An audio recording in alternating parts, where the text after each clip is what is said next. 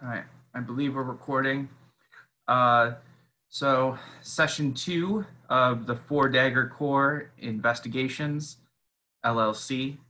Uh, who would like to give the recap? Well, we started off and my character was asleep in the back of our detective agency. He woke up. Apparently, one of the detectives is a morning person, which is definitely grounds to be fired. He woke him up after a hard night of drinking, and he made his way out only to discover that we have now several past due rent notices saying that we owe 400 gold pieces, including a 100 gold piece penalty, which is about 3 months' rent with the penalty on this tiny little office with its mostly broken and scavenged furniture.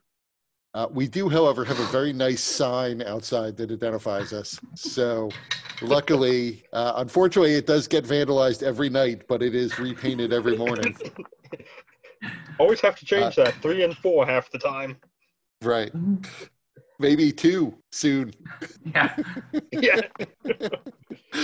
But the sign was enough to bring in, I forget, what was the bugbear's name? Kurthan.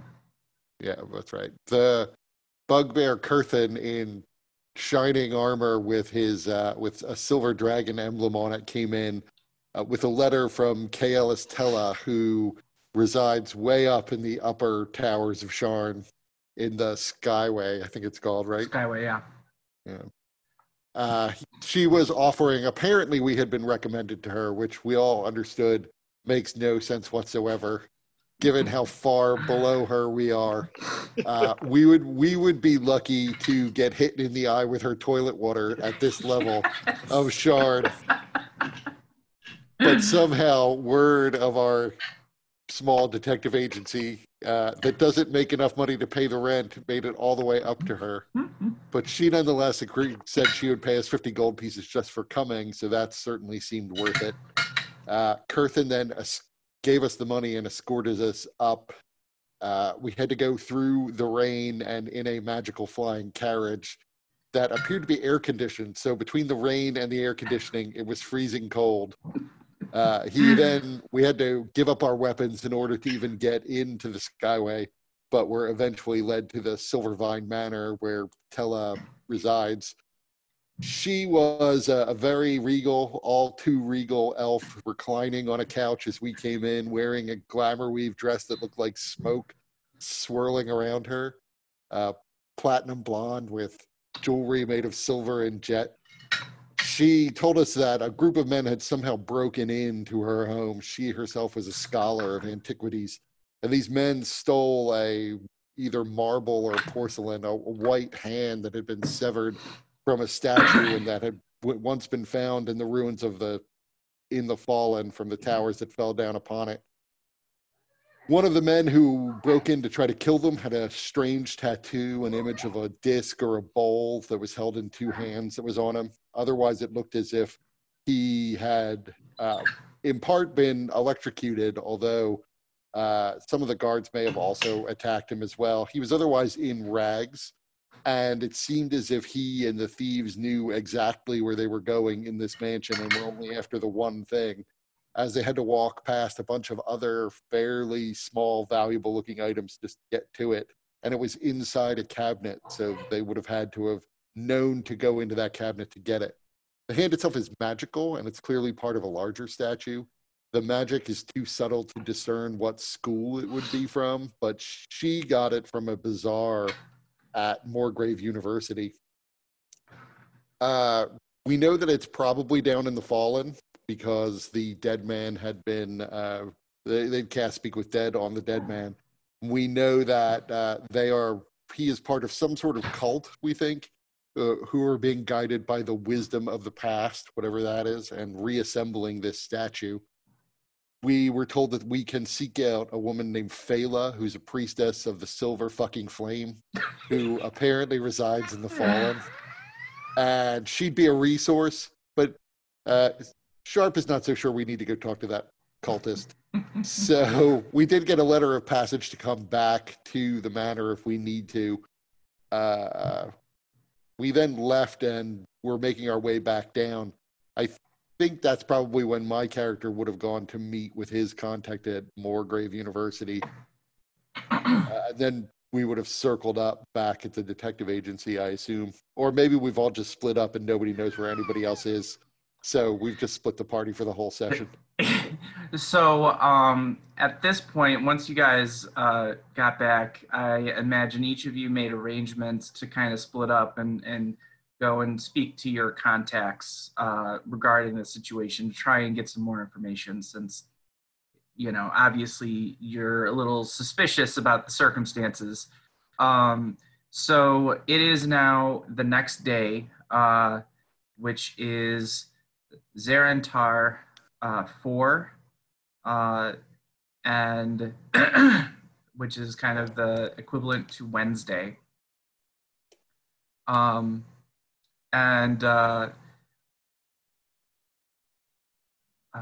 Jofar was probably, he had returned soonest.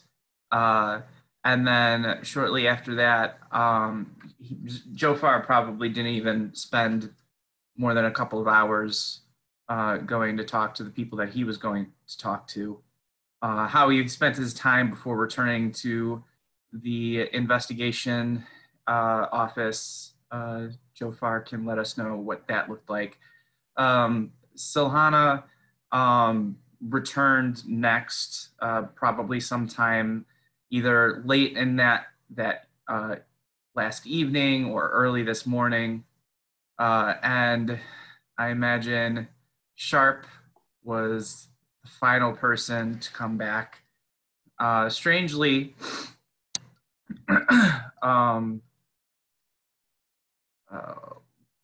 what's Ryan's character's name again?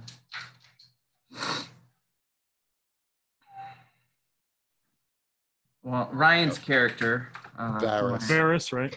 Varys, that's right. So Varys is strangely has not yet returned. Oh, he's probably with that young man he met the other week. Yeah. It's by the spices.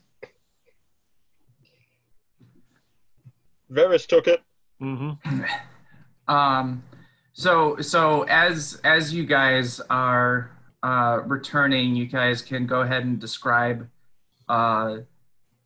what your journey back to the office looked like, and as you guys are starting to pile in, go ahead and recount whatever it is that you may have learned and what you may want to share with the others.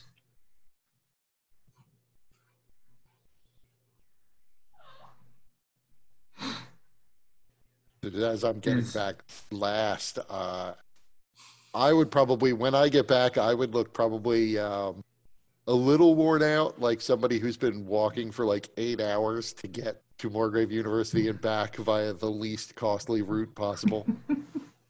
So the longest possible path I could find.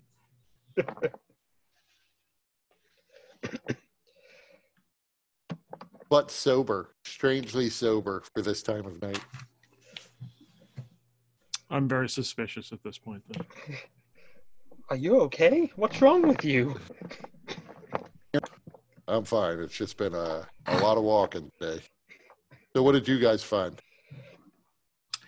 No leads on the graffiti. What did you find about our actual case rather than the graffiti? It's perplexing. I'm thinking about it.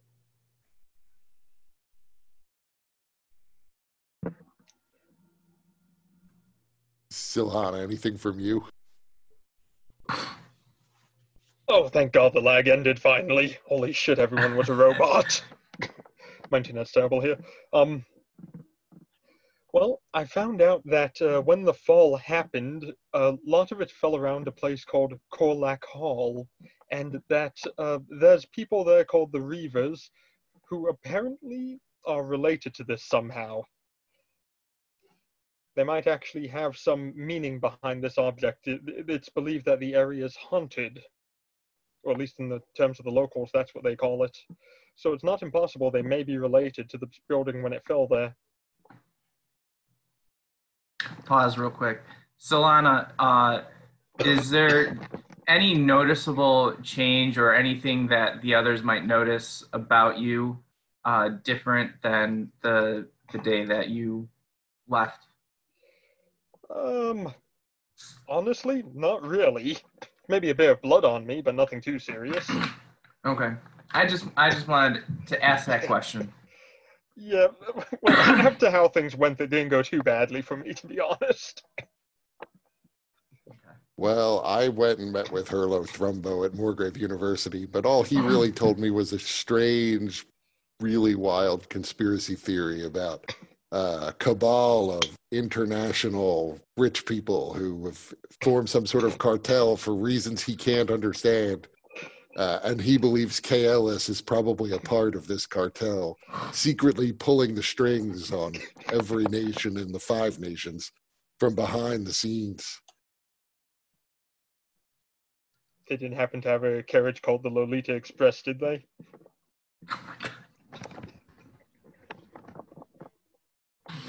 He also suggested it could just be a club, so you never know.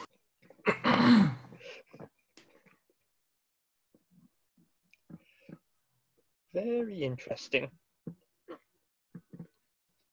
So, what time of night is it? So it's probably about late morning the next day. So we might as well head down there, although this early I don't know whether or not my contact in the Fallen will be even open, let alone able to provide us with any useful information. Still, it should be easy enough to find information about these Reavers. They sound like the sort who probably have a lot of rumors flying around about them. That's how it seems. Supposedly they go ahead and mess with their bodies in different ways ritualistically. But we'll find out when we're there. Sounds perverse. I have a feeling that my brother would be into it. Well, I'll have to speak with him when I see him again. That would be the best.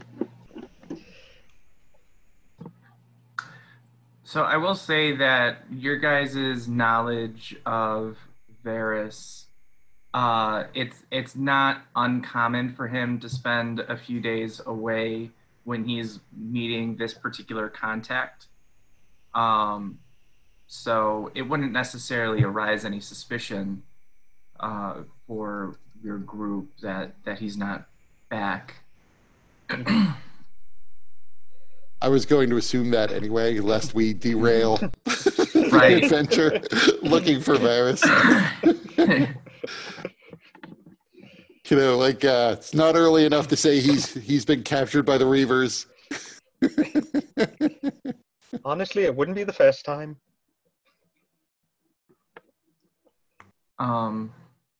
So I don't know what the best way would be to get to the Fallen from where we are. Yeah, does anyone know how? So the Fallen is actually not too far from where you are. It's probably about an hour's walk, maybe an hour and a half, depending on the foot traffic between the two areas.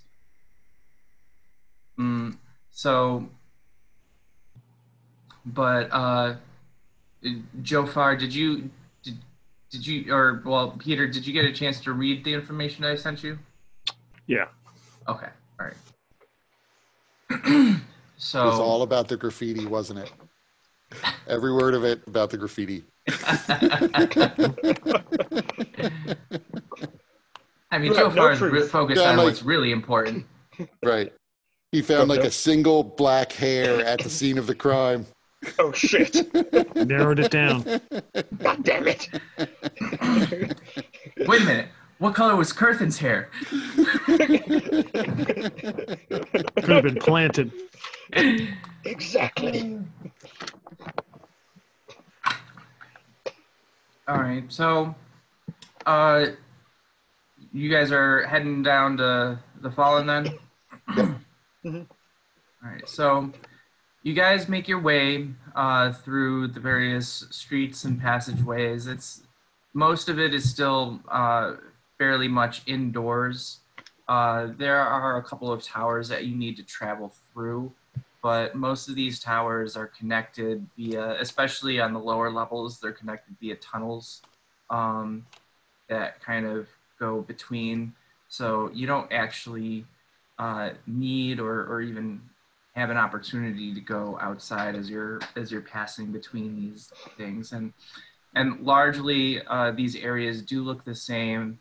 They change slightly as you enter a different district, as some of the architectural aspects may change a bit, or some of the ways that people are going about interacting, the number of storefronts versus warehouses and things of that nature. but definitely as you're getting closer to Fallen, and as you're encountering like this space, this you eventually get to a point where you are outdoors. Much of Fallen is outside. There is no the district that encompasses Fallen doesn't really have a higher district until you get to the actual floating towers that may be stationed above Fallen. So as you guys encounter the outside, it's actually a fairly clear day today. It's a brisk 44 degrees ish. So, but it's just a gentle breeze, and you get to experience sunshine, which I imagine is probably a rarity living within the towers of Sharn. But despite the fact that the event took place 80 years ago, you can definitely see the signs of wreckage that still kind of perfuse the area, because it is such a poor area that it's just there's a lot of ruins. You can see some people who have tried to rebuild to varying degrees, but the abject poverty is just so intense that many people just left this place as in disrepair to find other homes, but clearly not everybody is so fortunate.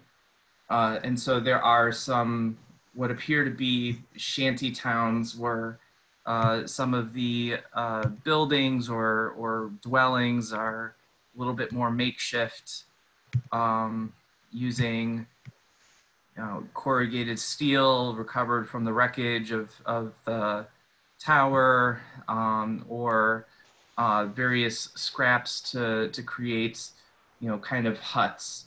And many of the people that you see walking around are dressed in, it's not quite rags, but it's lots of like what are those things that like the canvas clothing made of like stiff, durable canvas, but it's very dirty. And then as you get closer to the establishment where Sharp is directing you, you see a building that kind of stands out to some degree. And Sharp, did you want to describe what that building looks like? You mean the ruins of the temple or the tavern itself? No, the tavern. Yeah, the tavern, it's partially crushed in. Like there clearly used to be upper floors to it that no longer exist, or at least aren't that usable. But the downstairs is largely intact. It was probably, one of the walls was probably caved in, but it's been patched up a long time ago. It's across from a shattered temple.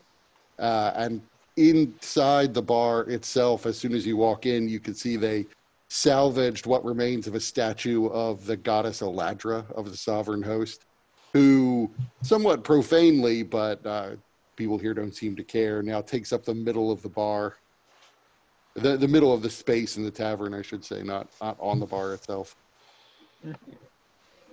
And it's called the Blue Temple Arms, although the sign they have is really shoddy and not nearly as nice as ours. For the right price, that can change.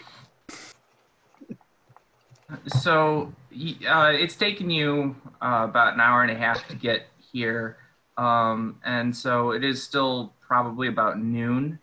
So this is about the time that there is a little bit of a crowd, but for the Blue Tavern Inn, the crowd is generally fewer than 10 people, just because of the poverty. Recently, especially, it's been a bit more difficult because of economic situations that people have been losing jobs. So Brash is behind the bar. You can see him serving a couple of people their food from handing them from behind the bar. And as they walk away, he notices Sharp, and a big smile spreads across his face. And he says, "Well, Sharp, didn't expect to see you. How have you been?" Well, been about as well as always. Didn't really expect to be down here today, but needed to get some lunch and pick your brain a bit. Well, And absolutely. I'm gonna position ourselves sort of at the end of the bar, away from people if we can manage it. So, will there be all three of you dining today, or just you, Sharp? Yeah, why not? We're relatively rolling in coin. More debts than coin, but relatively rolling in coin. Well, Might as well get 3 lunches. Well, count your blessings to the host while you can, right? All right, so 3 bowls of stew coming up. And then, so Brash goes back into the kitchen for a few minutes, and then comes out with 3 piping hot bowls of stew. Nice. It's actually a bit, especially Sharp. It's a bit meatier than you might expect. But there's also some good vegetables in there, and yeah. So, Brash, what do you know about the Reavers? You know, I was having such a nice day. Why you got to spoil it with talk of the Reavers? Well, the word above is that they may have stolen something from somebody who wants it back, somebody who's willing to pay to get it back. And that's why we're down here today. Was it some kind of piece of stone? It was some kind of piece of stone. Yeah, they're doing How that. many cast a minor illusion to show the that image of the ball or disc? Like basically just an image of that guy's tattoo. Mm-hmm. One of the thieves had this mark on him. Yeah, that's definitely a Reaver mark. Yeah, they go about hunting for rocks and stones. Seems to be very particular about the ones that they want. Are they at all organized? The name Reavers doesn't necessarily suggest a lot of smarts on their part, and yet somehow they got from here all the way up, I'll say, to the Skyway, and somehow didn't get caught. The Reavers, they're definitely not what you would consider organized, but strangely, there's a couple of different, I guess you could call them groups of Reavers. They each have their own kind of territory, but they all congregate around the Korlak Hall. Generally, you want to stay away from them, though. not all of them, but I've heard a lot of them are cannibals. And you know, we don't really like cannibals around these parts, Shark. I'm sort of not actually eating, but more mixing my stew around as he says this. Oh, don't worry, Sharp. It's I've had a bit of good luck, and I actually have a number of bunnies that I've been raising specifically for the stew. So,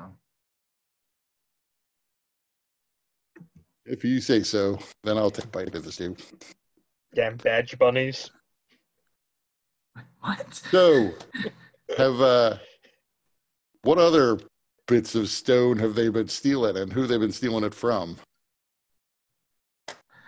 Well, you know, it's strange. They're not interested in the shiny stones or you know, some of the you know, this place has been scavenged long ago when that wreckage happened, but you know, every once in a while you come across some nice gems or an interesting piece of glass. They don't seem to care about much of that. It's just mostly pure white stone. Sometimes they're in strange shapes, but not really sure what they're getting at there. Do you know anyone else who's been dealing with these reavers? Someone who may know them a little more personally? Well, I don't know if I'd say know them personally, but Fayella is a good person to talk to. She really is kind of what you'd call a pillar of the community. Or something. So I'll start eating my stew. How do you spell her name in simplified common? It is Faela. And I'd order 3 of his cheapest ales. All right. What's this place called again? The Blue Tavern Inn or Blue Temple Arms? What is it? The Blue Temple Arms. Okay. Yeah. I imagine once upon a time the Temple of Eladra was actually blue, but it was mostly paint, and 80 years later, it is not so much.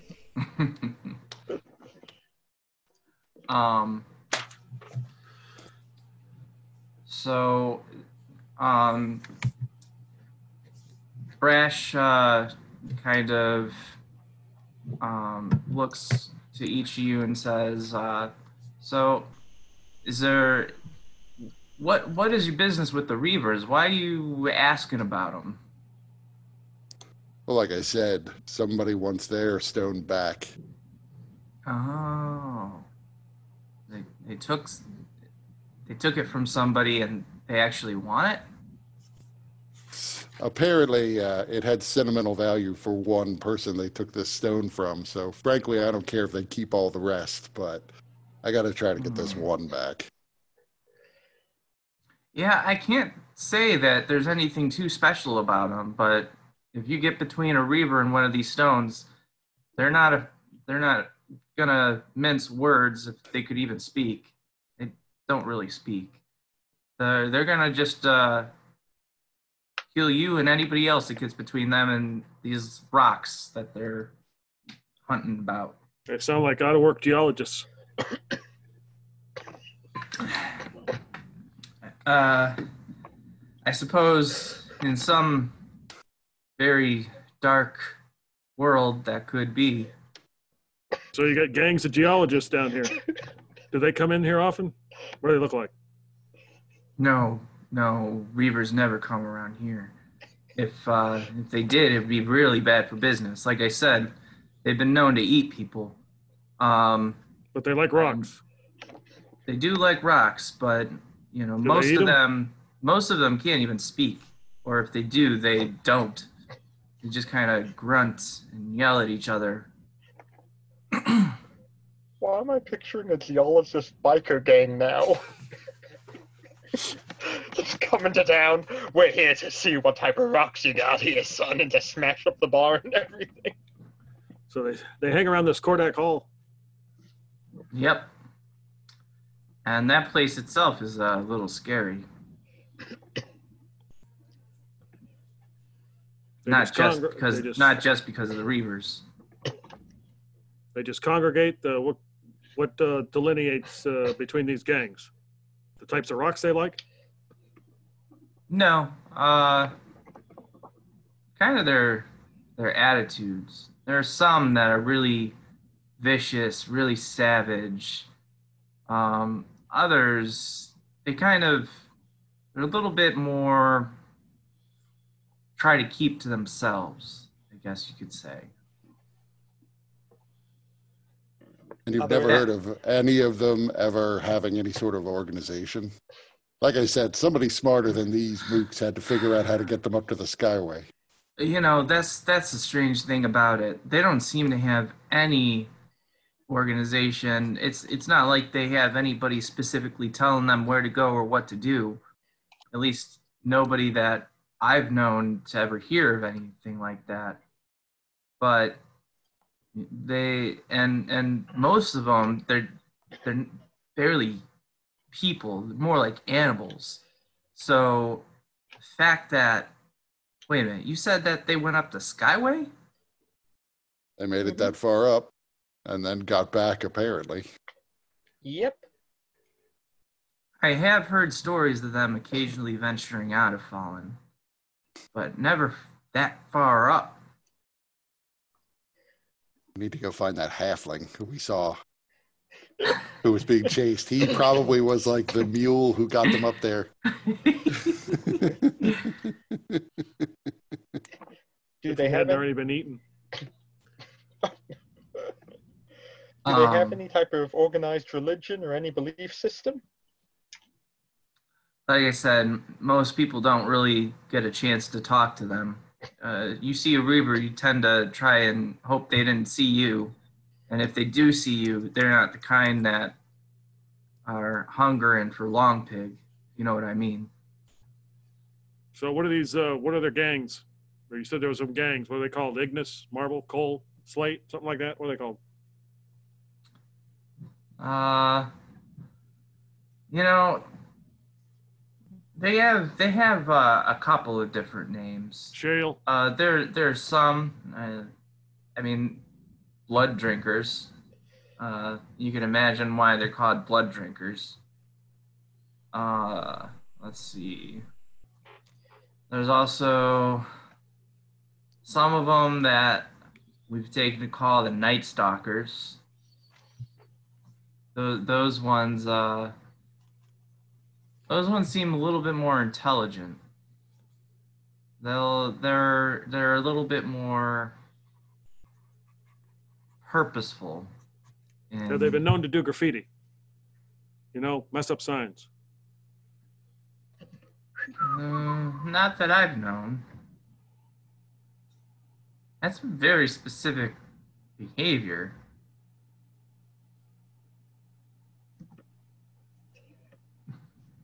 Anyways, so we got the blood drinkers, which obviously you want to keep away from. The Night Stalkers, who, you know, those ones you might actually be able to talk to. Then you got the Stone Keepers. Let's see. One that actually fits the geology theme. They probably lead the entire group. Yeah, those ones, you don't really see those ones too much. Usually, if you're encountering one of the Reavers, you're gonna encounter either the Blood Drinkers or the Night Stalkers.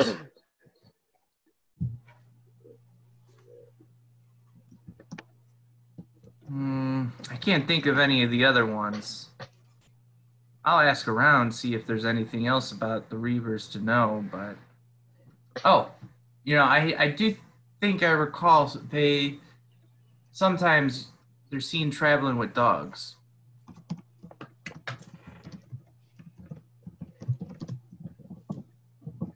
Dogs like corgis or something? Dogs like dogs that'll rip a man in pieces. I take a mouthful of stew and look at Joe Farr, waiting for some outlandish connection to graffiti or geology. Damn corgi gang members.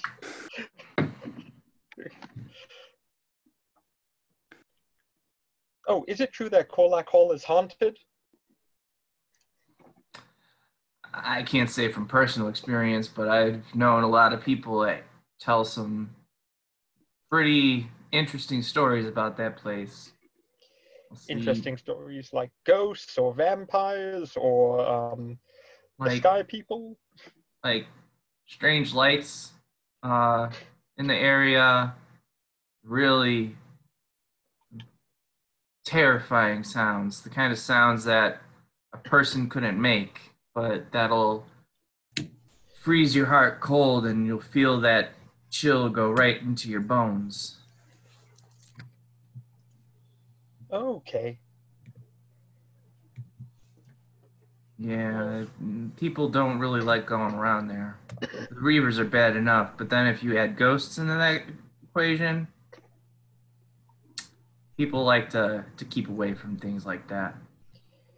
It's bad enough around here. Don't need anything more adding to it. Oh, doesn't seem too bad. At least you have sunlight. Really?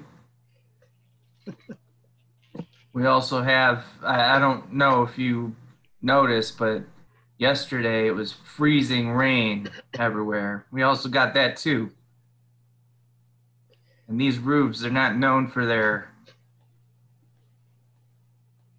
well-sealed thatches. I'm going to take a look at the statue. Does it have two hands or only one? I imagine, I didn't actually think the Statue of Eladra, I didn't actually think it through quite that far. I sort of imagined it was like the top half of a much larger statue that probably broke and they heaved it in here. But I would imagine it has like two arms since it's the Blue Temple arms. Nothing's been stolen from the statue. I mean, it's pretty banged up, so it's not in as good a shape as it once was. But I would imagine it still has two hands. They haven't taken one of the hands from this one as well. I would also say that the statues, the stone of the statues look a bit different than what was described to you by Kaelis. The Kaelis described the stone as really alabaster white, whereas the stone of Eladra is a little bit of a grayer type stone. Okay. Yeah, I'm not really sure if I'm as concerned about the ghosts as I am about the cannibals myself. Yeah, Cannibal they'll ruin your ghosts. morning and then some. Well, if they're cannibal corpses, we could be in big trouble. But that's grounds for expulsion right there.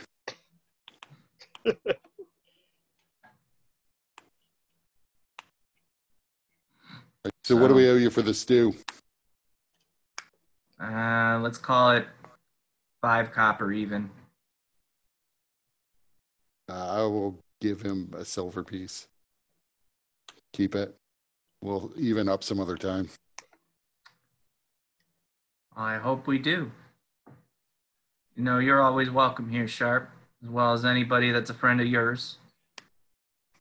And on the plus side, if I'm eaten by cannibals, that's 5 free copper. Let's hope it doesn't come to that, though. And then you notice Brash kind of give Sharp a kind of seductive wink.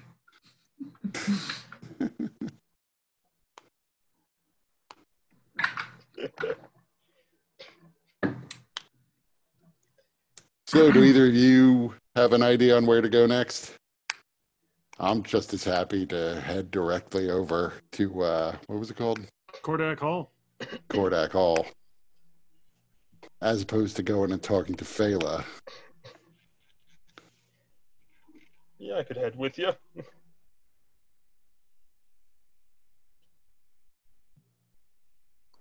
All right, so you guys are gonna just head right to Corlac Hall. Yep. Okay. Some level, Sharp was hoping to be talked out of this, but No. but he is really on the fence about talking to Phala. So, all right. So Brash can certainly give you guys directions on how to get there. It's absolutely in the heart of Fallen. And as you guys are getting closer and closer to the epicenter of the glass tower falling upon this district, you see fewer and fewer people, and those that you do see are really in bad shape. They're emaciated with hunger. They're keeping to the shadows, seeing people of your station because you know the way that you guys are dressed and present yourselves, you may as well be noblemen compared to them. Um, Eventually, there's absolutely no people in the streets. Uh, in fact, a lot of times you'll notice some blood stains, or even a sliver of bleached bone scattered amidst the rubble and the refuse. Um, so as we walk, I am going to summon, like, into a sheath at my side, black-bladed longsword, and suggest to the other two, when we get there, it actually may be a little bit smarter for us to find a good place to take cover and just observe for a while and see if we can see any of the comings and goings of these reavers, rather than just march in and wait to be bitten. I'm gonna actually be keeping a very close eye on everything as we go through, because I have a feeling we're being watched if no one's in the streets right now.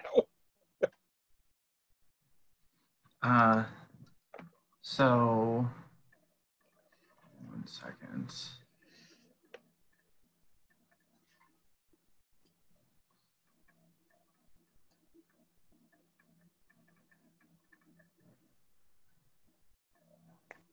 Okay. So, yeah, it's interesting that you should say that, Solana, because as you guys are walking through the streets, you hear what sounds like a a stone being kicked, and from a slightly different direction, a crunch of glass. And as you guys turn around, you notice a let's see, you have three creatures that they appear to be humanoid. It's hard to tell exactly if they're human or half orc or what, but they're in incredibly crude armor, if it can even be called armor, more like layers of torn, stained cloth that have been kind of tied together with harder leather. And each of them are wielding makeshift clubs and cudgels. Their eyes are wild, their lips flecked with froth, and their faces and hair crusted with dried blood. And the minute that you notice them, they cry out and charge you. And so there's two coming from one side and then one coming from another direction, kind of converging on you. So we're gonna roll initiative with that. Yeah.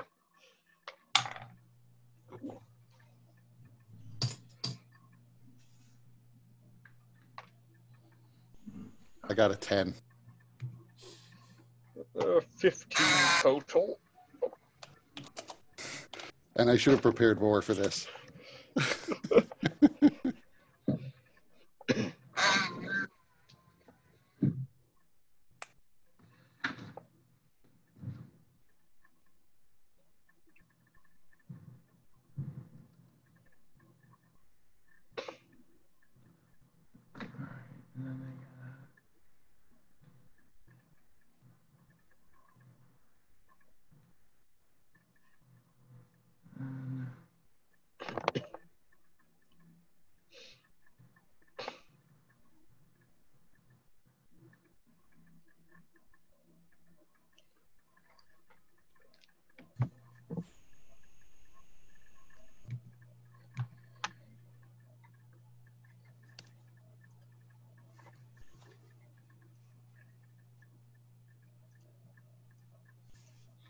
Okay, so you guys turn to face your attackers, and that you get ready, bracing yourselves for that, and then suddenly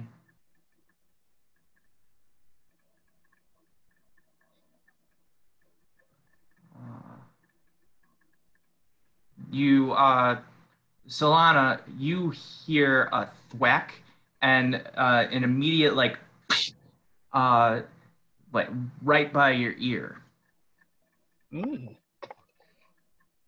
I look around. Was it like an arrow or a bolt thrack?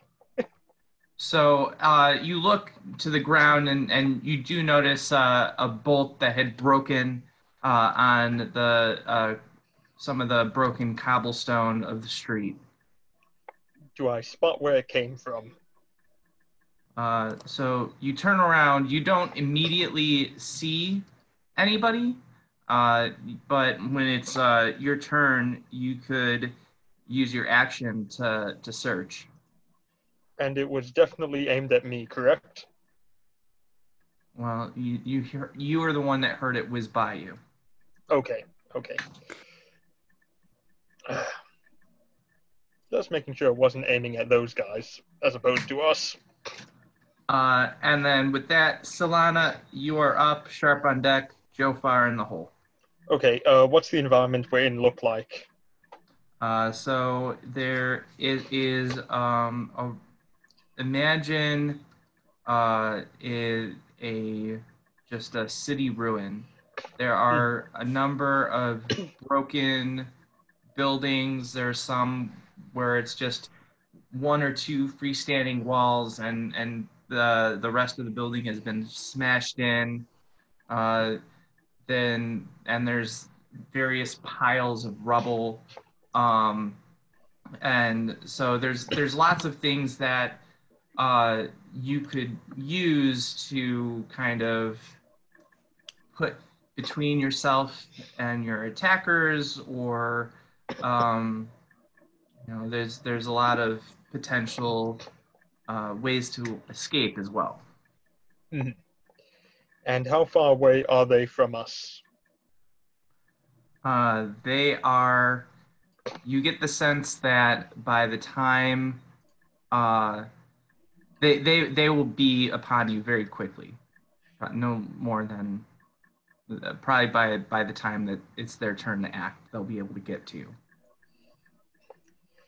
Well, we have a sniper in the tower, and it's either fight or flight. What do you guys think? Well, this is probably our best source of information, is taking one of these guys. Okay, got it. I'll go to the one who's by himself. And can I make it to him? Yeah. Okay. Make my way up to him, and, should I do it or shouldn't I do it? No, I'm going to boop him in the head with a kick.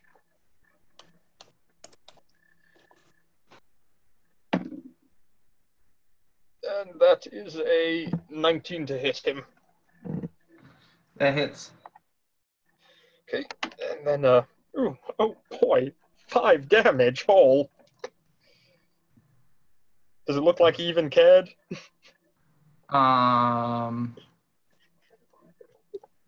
With 5 damage, I mean, he's definitely feeling it. Okay, I feared as much. Okay, I'm gonna have to spend a key point and do flurry of blows then. Shit. Okay then.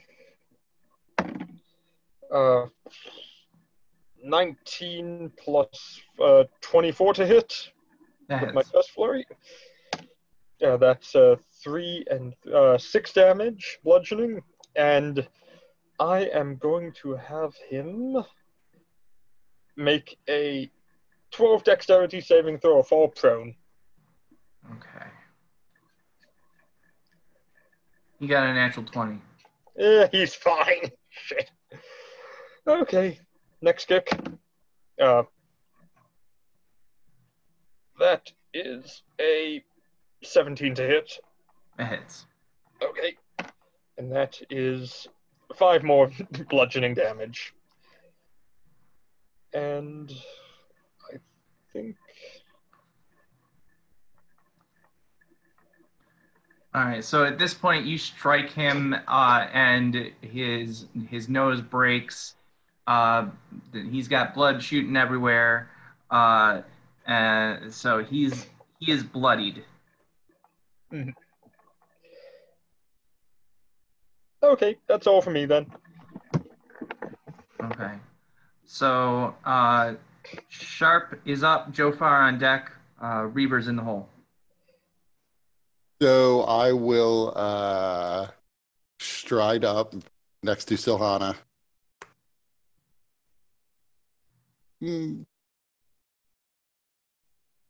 Are they bunched up or not? Are they spread out? So the one that Solana went towards was the lone one. On your other side, you have 2 who are together and rushing forward. Okay, so I will go in their direction.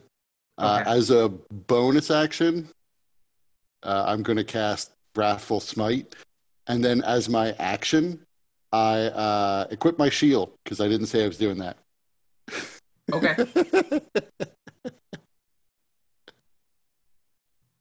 All right. So then that's your action there. Jofar, you're up. Okay, so Sharp is right next to me, right? I advanced on the other 2 who were incoming. Yeah. But you didn't So get to him so yet? if you're from your perspective, you have Solana on your right, and Sharp is on your left. Solana has 1 person that she's dealing with, and Sharp has 2 people that are upon him. Okay, but they haven't gotten to him yet. No, they have, because he got to them. Okay. Unless Sharp, you weren't trying to move right up on them. Yeah, I was giving them something to go after, so Okay. I moved right up to them. Okay, so there's no gap in between. Gap? I was going to run up and throw ball bearings in their way as they approach Sharp, but if he's in melee already, I'm not going to do that. Yeah. Okay, then I'll run up to one of them and do. What can I do? Okay. So you're going to run up to one of them that's with Sharp? Yeah. Okay. And do. I guess I could do Swift Strike, so I get 2 attacks. Mm-hmm. Okay.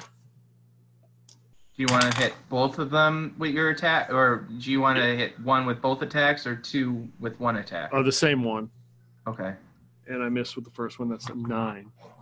Yeah, that misses. And 19. It hits. And 2 damage. All right. How's he look? Hell yeah! Good hit, good hit. He's pretty okay right now. Good Good job, Jafar. You can do it.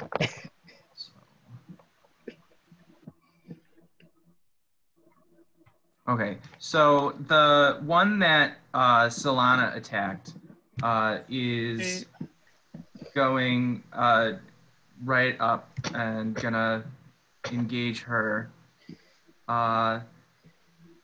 First attack roll is a 23. You know, that just might hit. And then that is 4 bludgeoning damage on you. And then the second attack is a 20, not natural. That hits. And that's 6 bludgeoning damage. Ow.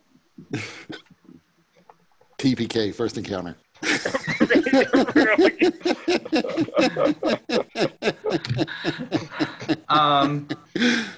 The two that Sharp and Jofar have engaged, one of them is going after Sharp, and that one rolled a 18 to hit. I'm sure, yes, that hits. Okay. So you know what? What the hell? I'm going to spend a luck point and make a reroll. Okay.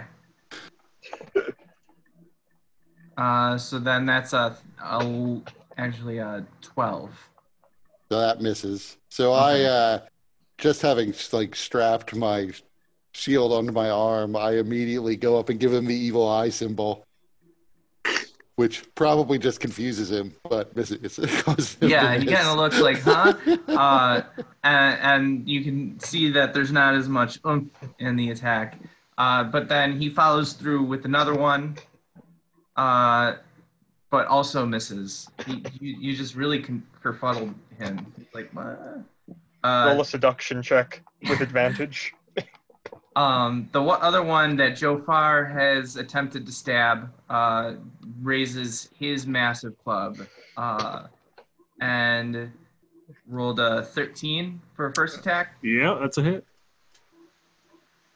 So that's 6 damage, bludgeoning.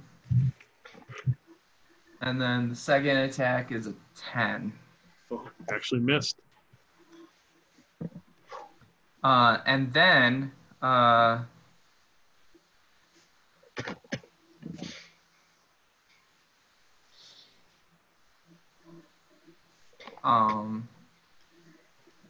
Solana, does a 19 hit you? Yes. Is it a ranged attack? It is. Okay. But so you're thinking about using your Deflect missile. Does that require you to have to see where the attack is coming from? You can use your reaction to deflect or catch the missile when you are hit by a ranged weapon attack. Okay, so it doesn't require you to actually. Okay. No. Nope. So that first reduces the damage, right? And then if it's reduced to 0, you have the option of tossing it back for a Kai point? Yes, that is correct. Okay. So that is 2 damage. 1d10 plus 6, so 9 damage reduced, and I'm not going to toss it back. Okay. Yeah, you don't know where that bolt came from anyways, so you wouldn't necessarily know where to toss it back. Do you have to toss it back to the target who shot you, or can you redirect You do it not. to anyone? No, you don't have to.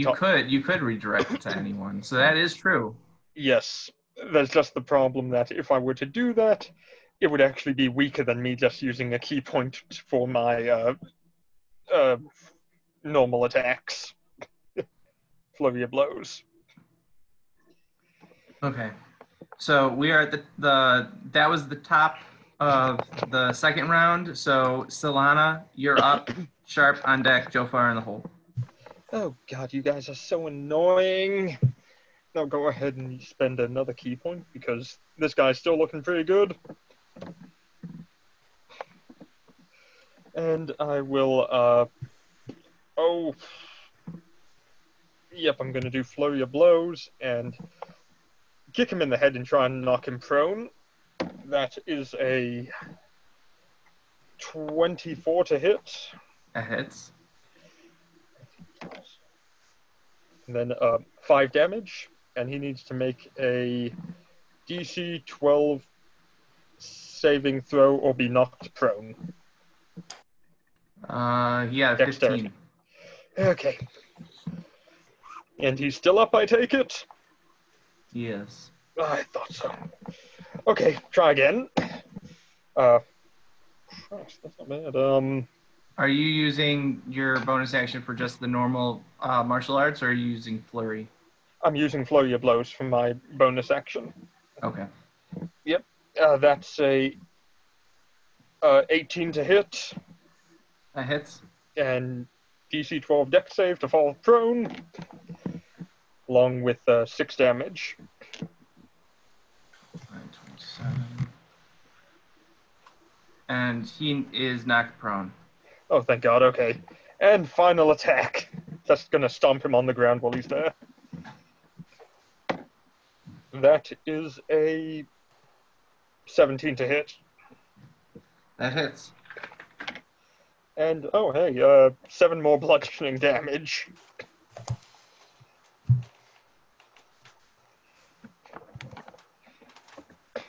All right, so you hit him while he is down, and you knock him out cold.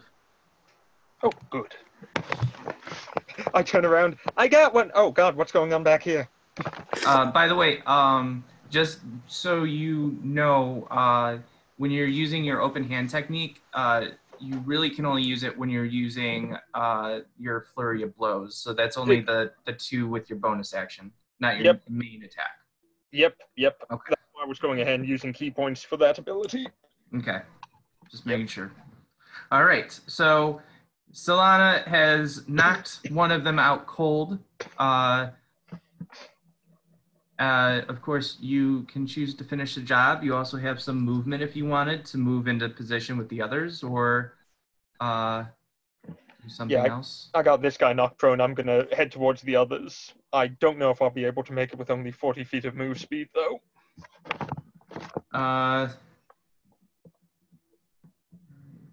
So, yeah, you wouldn't be able to get there just yet. You would be able to get there with your next action, though. Okay, that works for me then. I'm just going to move 40 feet and get ready. Okay. So, Sharp, you're up. Jofar on deck. Reaver's in the hole. I'm going to swing my longsword at whatever guy just tried to attack me. That is a 24. That hits. And he has to make a DC 13 intelligence. Oh, for your Wrathful Smite? Yes, wisdom saving throw. He takes 6 points of slashing damage and 5 points of psychic damage from the attack. All right, he made the saving throw. He rolled a natural 16. So he is not frightened. Okay. So what was the total damage? 6 points of slashing damage, 5 points of psychic damage. So 11 total? Yep. All right. They're insane. They could be immune to psychic damage for all I know. This is possible. But you notice that the damage does have the effect that you would expect. Oh. All right. So is that your full turn? Yep. All right. Jofar, you're up. Okay. I will attack this guy again. 13. That hits. That's 4 damage. Okay. And then second attack is a big miss. What'd you roll? 7. Okay. Yeah. All right. So the one that's attacking Jofar actually goes to grab him. So Jofar, give me an athletics or dexterity check. 13. All right. He beat you by 1, so you are now grappled. And he then begins moving you back away from Sharp. So Sharp, you can take an opportunity attack if you want. Sure. Oh, a natural one. We I wouldn't wasn't have to- prepared for this unorthodox grappling technique. So, so Jofar, you've been dragged 15 feet away from Sharp. Okay. And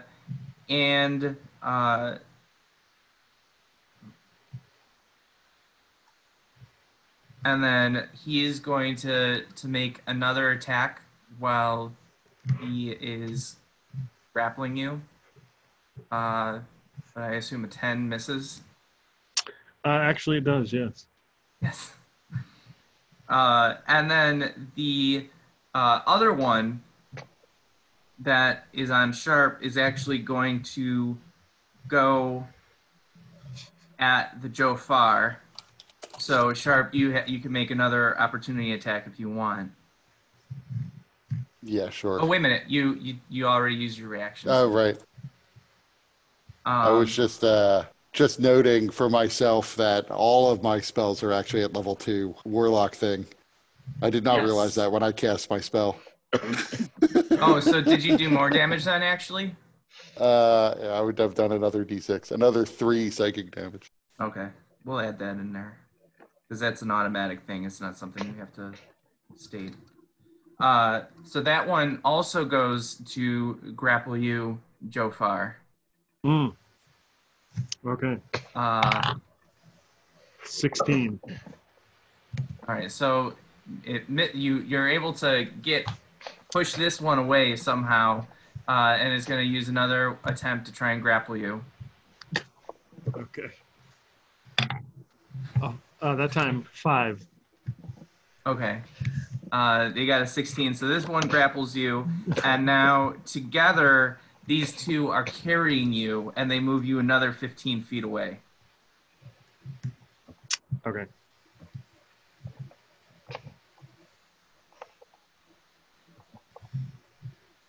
This is just grocery shopping for them. As long as they're not using a plastic bag, they don't have to pay that 10 cents. And then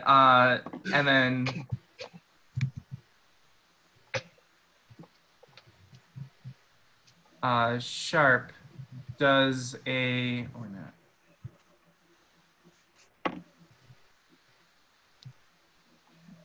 Does a 17 or a 12 hit you? Nope. 18 you need. Okay. So around you hear 2 thwacks, and you look at your feet and you see some broken crossbow bolts. Solana, you're up. Sharp on deck, Jofar in the hole. Can I make it to Jofar from where I am? I'd be about 40 feet away at this point. Well, I can move 40 feet.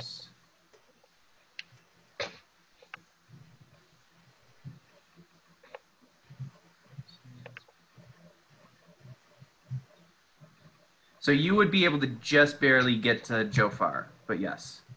Okay, I'm going to run up there, spend a key point, and I'm going to attack the first one who grabbed Jafar and grappled him.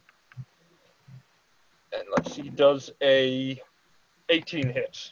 Yes. Okay, that's 4 and 3 bludgeoning, so 7 bludgeoning, and he has to make a strength saving throw of 12 or be pushed 15 feet back. He fails. Okay, so he gets pushed 15 feet away from Jafar. Okay. So that breaks one of the grapples. Then I go to the other guy who's got him grappled, and I do a roundhouse kick on him.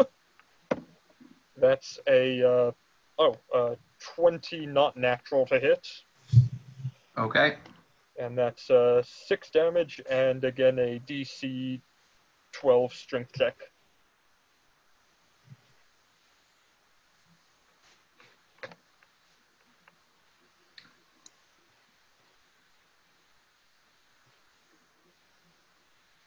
That's a fail. And he gets pushed 15 feet back as well. So at this point in the internal monologue, I would have to be thinking, I was going to yell at Joe Farr, telling him to always protect the kids. But then the kids wind up saving Joe Farr's ass. So then you still have to make an attack though, because you're using your key to do your flurry of blows. But exactly. I have dots as well for ranged attack abilities. Okay. Yep, I grab one of my dots and I go for the one who grabbed him the first time and I throw it at him. Okay. That's a 9. I don't think that's gonna hit. Nope, that's a miss. I was always better with my fists. And that's gonna do it for me. All right. So then that was Solana. Sharp, you're up. Joe Farr on deck. How far am I from the nearest of these two now? 45 There was a lot feet. of pushing 15 feet. Yeah. That's what I was worried about, but I had to save Jafar. I couldn't let him die. Because the truth Not is... Jafar, it's Joe Farr. Joe Farr. I'm sorry, I've been watching too much Aladdin on Pornhub. Wait, what? No, don't. I don't need to know. All right. So I will, right, that's only verbal. So I am going to move towards one of these two, towards the one I previously hit. Mm-hmm. And proceed to cast Psychic Blast, which is entirely verbal. So he has to make an intelligence saving throw, DC 13.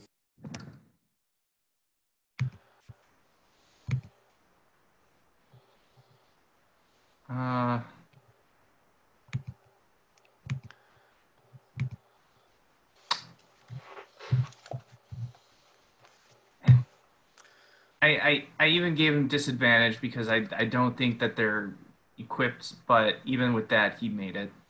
Okay, he's fine then. But this wave of energy sort of shoots out from me as I cast this spell. Unfortunately, it passes over him harmlessly. Maybe he's not intelligent enough to actually recognize it. So I am just otherwise marching directly towards him, so I get within 15 feet. Okay. Joe Farr, you're up. Okay. Let's see. So these two guys are 15 feet away from me Yes. as they tried to grab and run off with me. Yeah.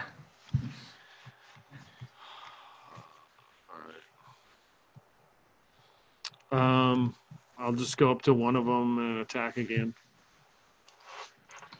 Okay. With the hammer, 13. Hits. That's 3 bludgeoning damage. All right. And that's an 8. That misses. That one looks like he's ready to come back right at you with vengeance. And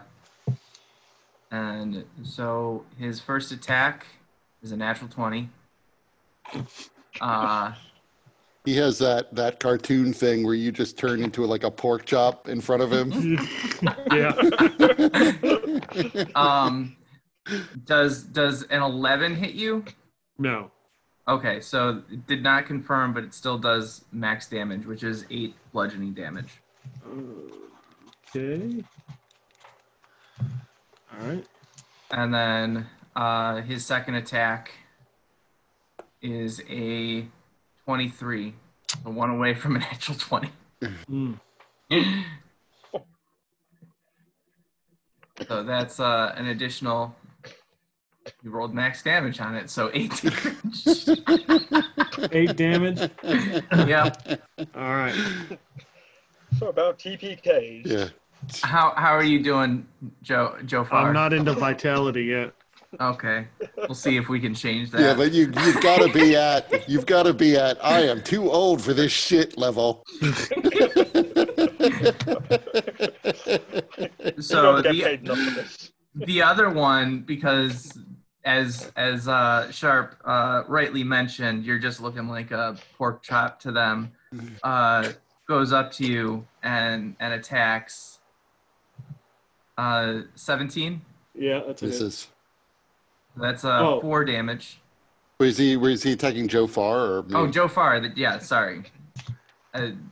So Sharp, you mentioned that Joe Farr looks like a pork chop, so he's going after Joe Farr. So how many? So that was 4 bludgeoning. Okay, yep, that puts me at 0. Okay. No! So you're in vitality points now. And then his second attack is also 17. Okay. And then so another 5 bludgeoning.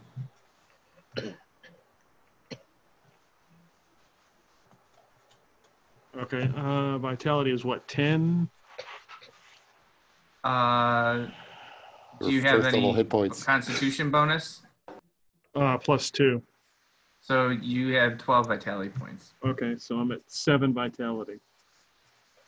And then Crossbow bolt to the neck.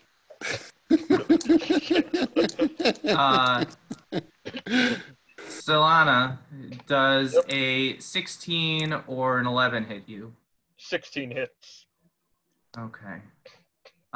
You take a crossbow bolt to the neck, potentially, with 9 piercing damage. I deflect it for 7 plus. Hold on. I completely lost one. Where the fuck am I? 7 plus 6, so 13 deflected. Okay. So then, did you want to use a Kai point to shoot it at someone? I'm out of key points. Okay. Right at Joe Farr.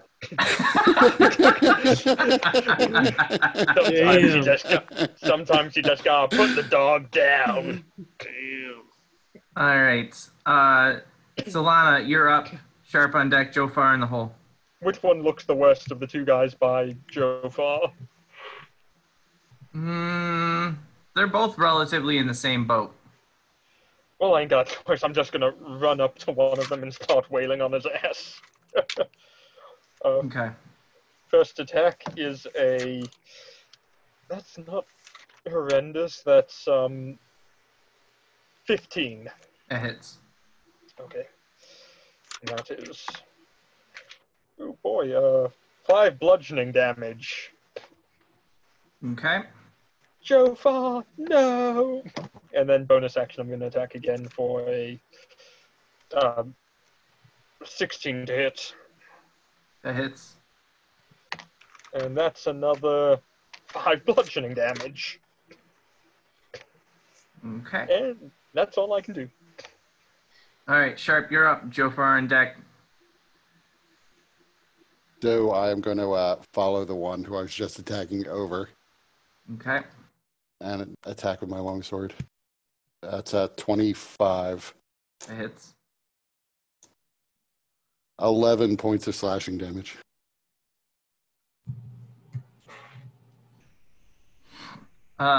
Okay.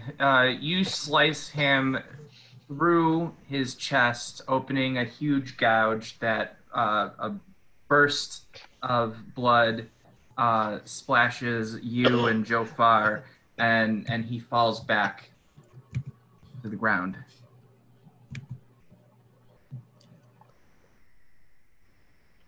Anything else? Nope, that's me. Okay. Joe Farr, you're up. Oh boy. So is there one right on me? There's still one on you, yes.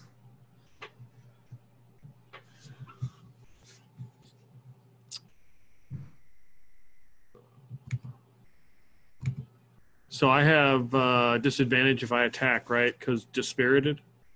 Yes. Okay. But to cast a spell, does he get an attack of opportunity? No, but if the spell is the spell, he would have advantage on any saving throw, and you would still have disadvantage on any attack roll. So if I was to use So if I use Cure Wounds on myself, that would be just vitality points, right? You would start with your vitality points, yes. Okay. And if I was to use Good Berry, then I could create, 10 berries in one action, and then I'd have to take another action to actually use them? Yes. Okay.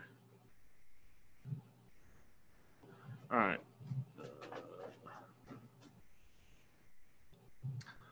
You can also disengage and get away from him if you wanted to.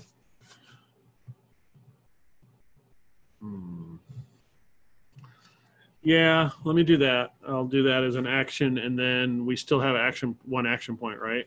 Mm-hmm. Okay, and then I'm going to cast Cure Wounds on myself. Okay.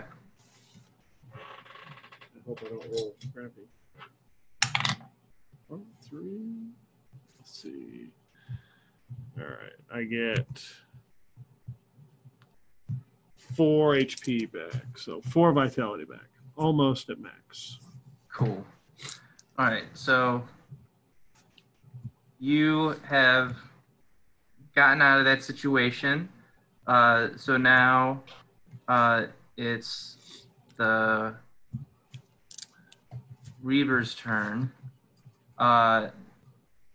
So it's gonna shove you, Solana. So give me an athletics or acrobatics. Okay. It's not terrible. 21. Okay, so you make it, and then he's gonna try again. Oh, okay, that's even better. That's a 23. Okay, so you make it. So he tries to shove you twice. You dodge out of the way, and then he tries to take off running. So you get an attack of opportunity if you want. I could attack him, or I could get hit by a crossbow bolt. Let's see. We just wanted to question these guys, right? I mean, you got one bleeding out, and you got one unconscious. Yeah. So, I mean, we already have one. There's no reason to go ahead and attack this guy, then, if he's running. They're technically not our enemies. Yeah, I'm gonna let him go for now. Okay. So you making it clear that you're not going to chase? Yeah, I'm not gonna chase him down. So he runs away, and there are no crossbow bolts coming your way either.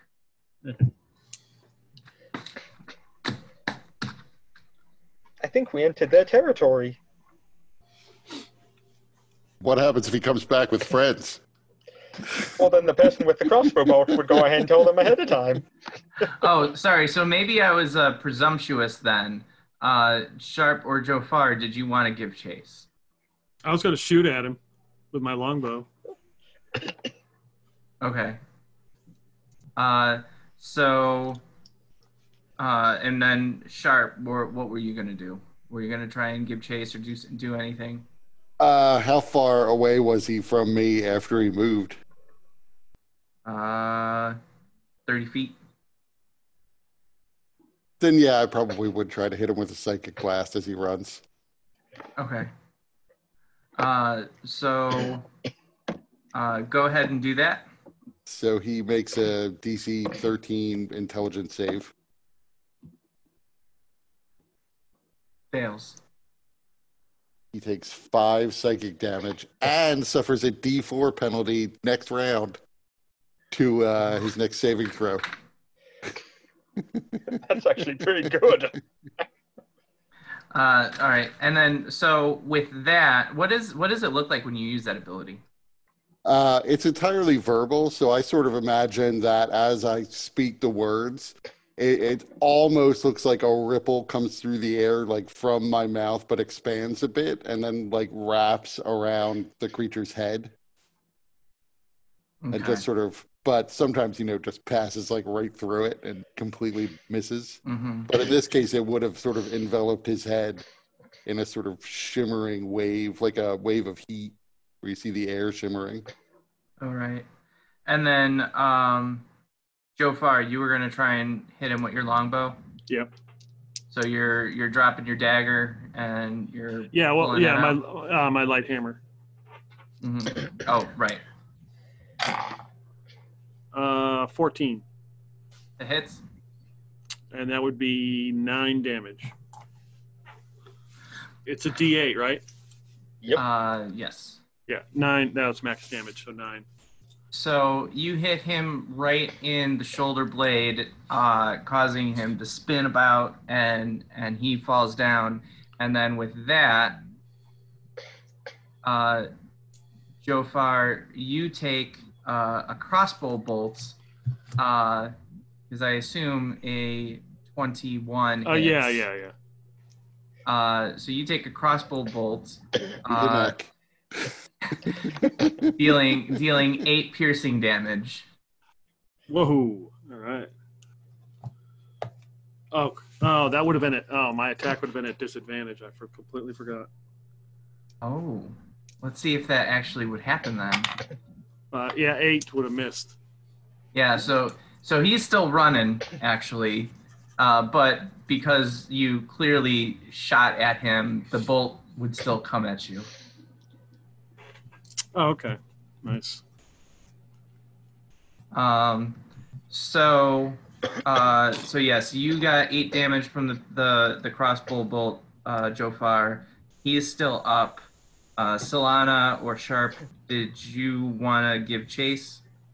I'm going to take out my healer's kit and help Jofar. Yeah, I'm not going to give chase. I am going to, based on wherever these crossbow bolts are sort of kind of coming from, stand in front of Jofar.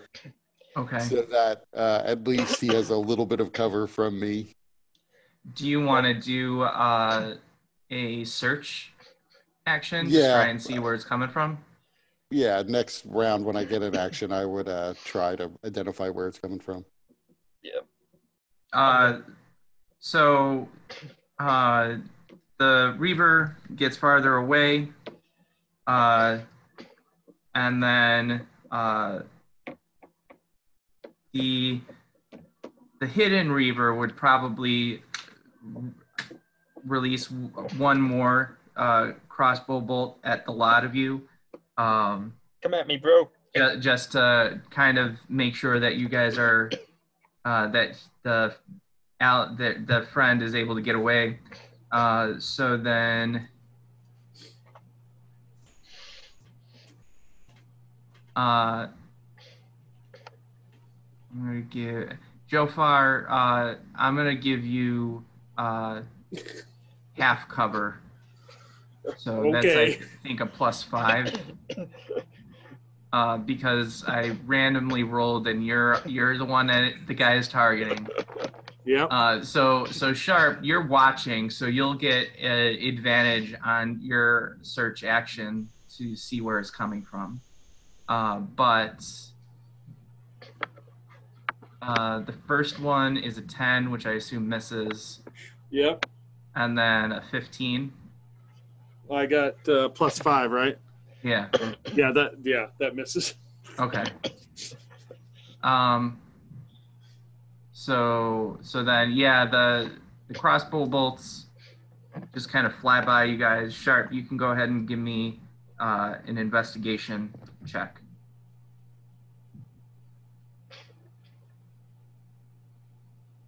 That's a 22.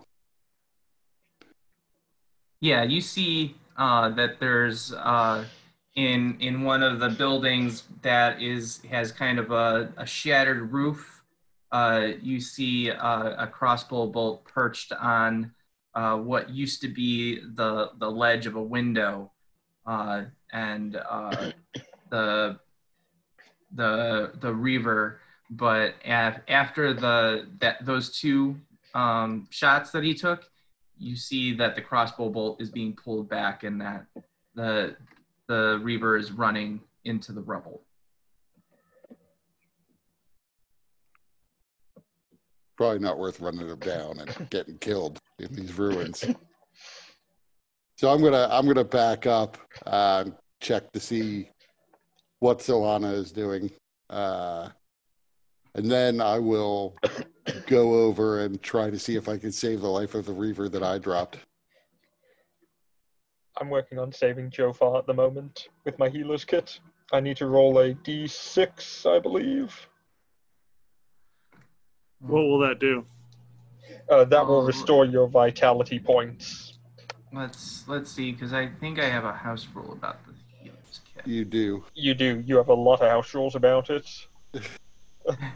If you are not proficient in the medicine skill, you can still use the healer's kit in the following ways. As an action, you can spend one use of the healer's kit to attend to a creature and restore 1d6 plus 4 hit points to it, plus additional hit points equal to the creature's maximum hit die. And this is only for vitality points and has no effect on a creature who has all their vitality points. And you can't regen health from it.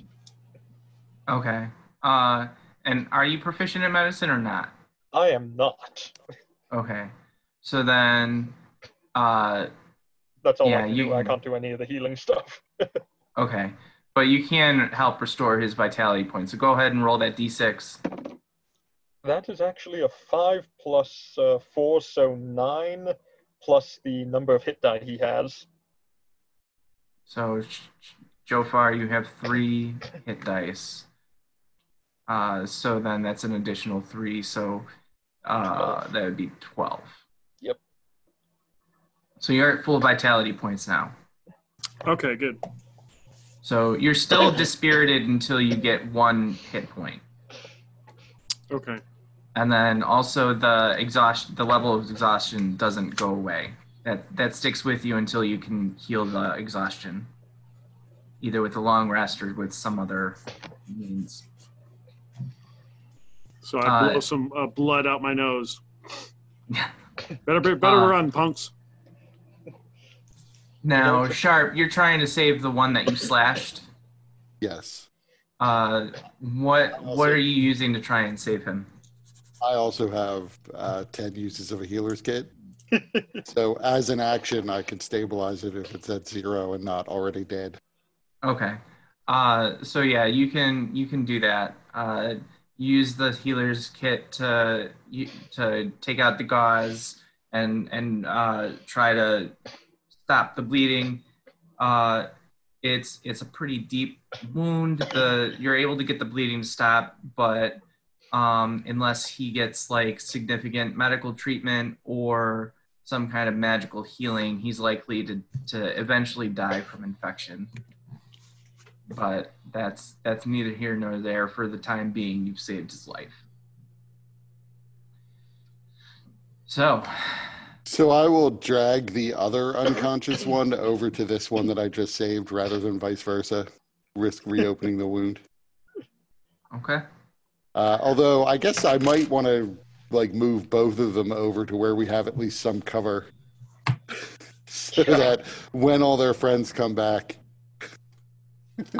There's lots of rubble here, so it wouldn't be hard for you to find something that would give you relatively decent cover. There's probably within 15 feet a standing wall that you can try and hide behind, or even like a mostly intact but still broken dwelling or structure that you can go into. Yeah, somewhere where we can still, if we need to, see out. Mm-hmm. If we hear anything out there. Okay, so there's one place the door is kind of off the hinges. It's still attached to the frame, but just barely. You're able to go in there. It's three standing walls, and then there's a massive hole in one of the walls. The roof is caved in. There's what furniture that still remains in there is broken and shattered to pieces for the most part. There's lots of cobwebs and the smell of mildew, but you can go in there and you'd have a pretty decent view of the area outside, because not only do you have that hole in one wall, but there's also a few broken windows as well. You two are smarter than me. You investigate them and see what's on them. I'll keep a lookout.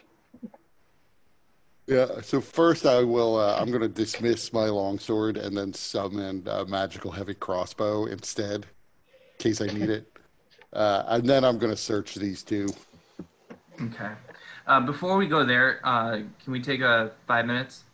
Yeah, sure. Yep, sure.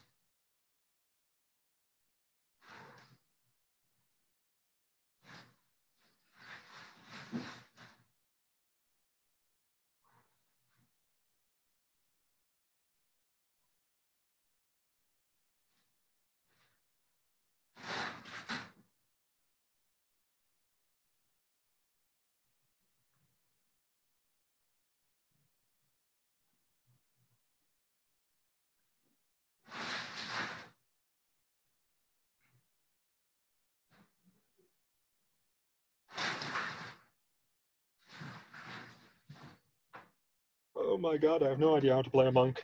It's my first time. Inventing it doing on the well. web.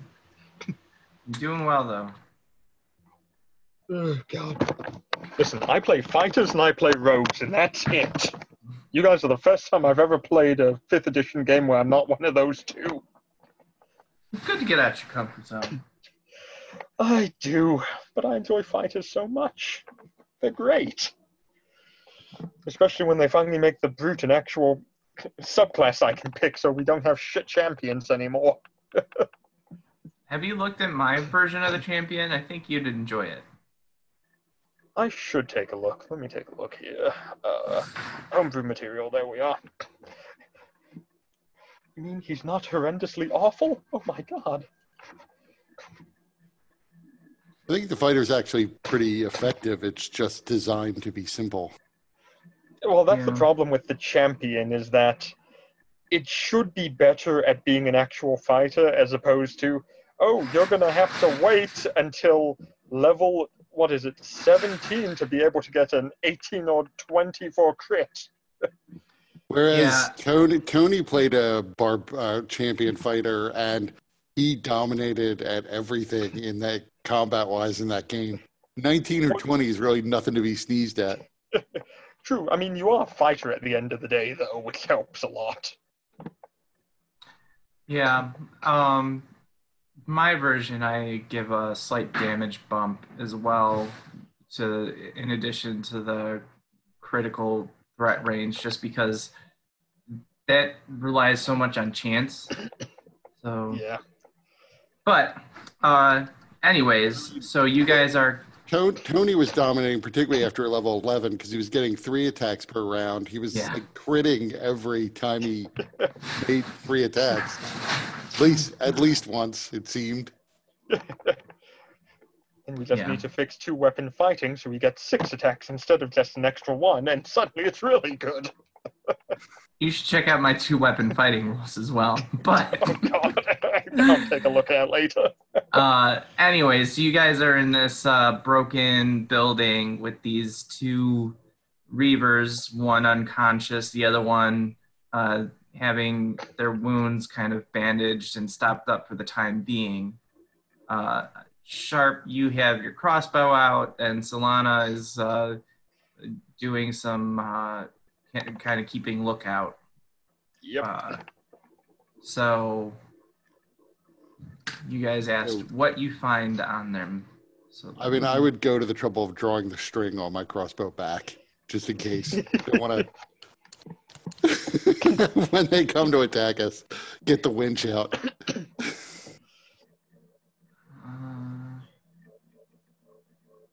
All right, let me see. I mean, in particular, I don't really expect them to have loot. If they do, I would probably take that. But I do want to see if they have our mystery bowl, big All the help by 2 markings. hands tattoos. Yeah. Yep. They don't have that tattoo, but they do have other tattoos. So they have their tattoo kind of looks like, actually, I'll draw it.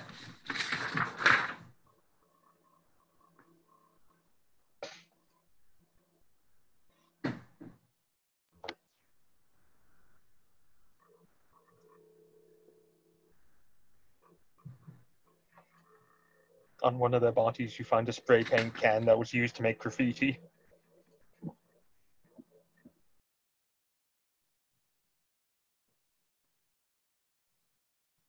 Does Sohana have sleight of hand? You could always like slip a paintbrush in like a waistband. I really wish I did. It kind of looks like this. You guys see that? Is it Cobra?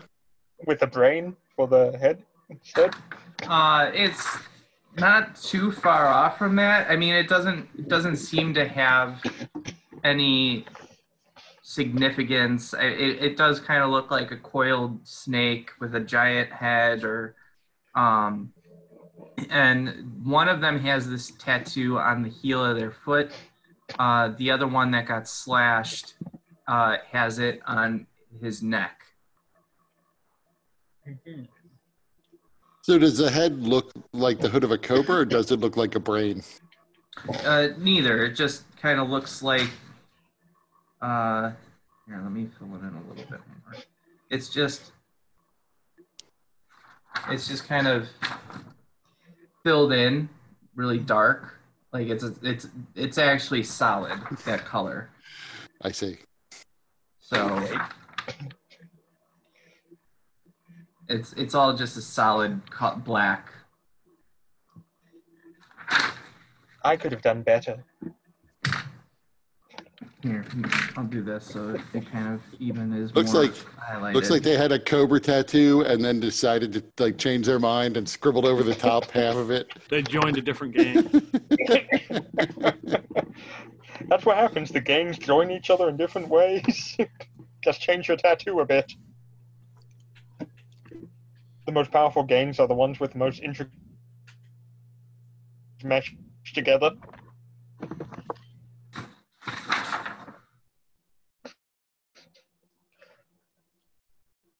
Why's it gotta be black? Because that's the easiest ink to come by in these here parts. So does this mean anything to you, Solana? Let me see. Doesn't mean anything to me, DM. It wouldn't be anything that you've recognized from your time in the cogs or anything. Never seen it before. Likely it's endemic to this tribe or this group of reavers.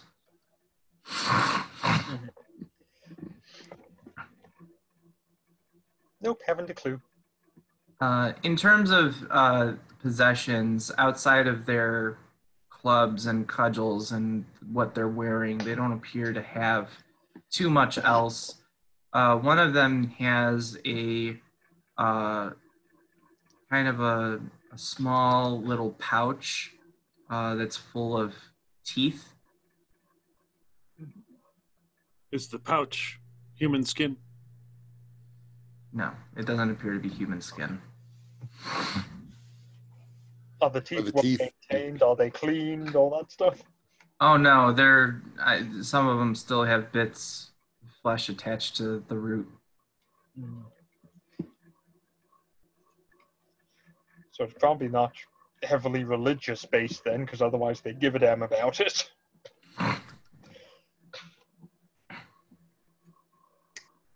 So yeah, I would leave. He can keep his bag of teeth. I don't know of any use for that. For just being dickish to steal his bag of teeth. Are they his teeth? Yeah, does he have any teeth? Much like the body of the reaver that you saw up in the Kaelis's place, the teeth that they do have are incredibly rotted. Even opening his mouth, you get one of their mouths. It's a smell that's like overpowering.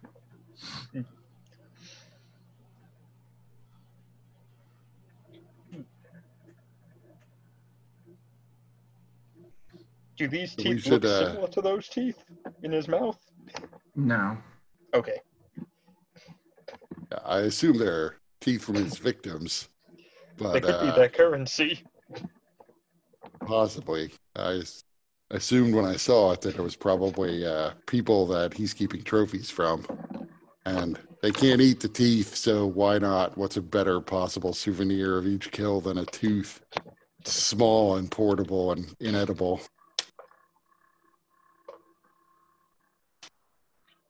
But we might as well, I don't know if we're going to get a lot of information from these two, but we might as well settle in.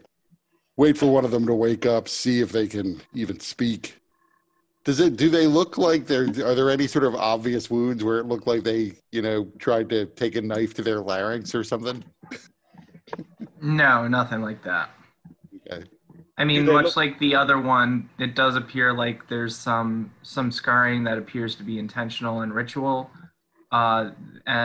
but they also both have a number of wounds that seem to have been pretty significant but have healed over time, which is likely because of the way that they live.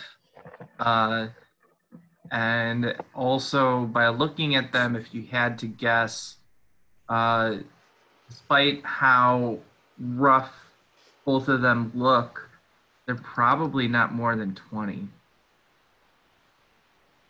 Do they look like humans, orcs, now that we can see them closer, elves? One seems to have some orcish features to him. His skin is a little bit of a greener tint, and one of those teeth that seems to have survived but is rotten and broken seems to be a pronounced canine tooth. The other one, it's hard to say, but more human features than not human. Mm-hmm.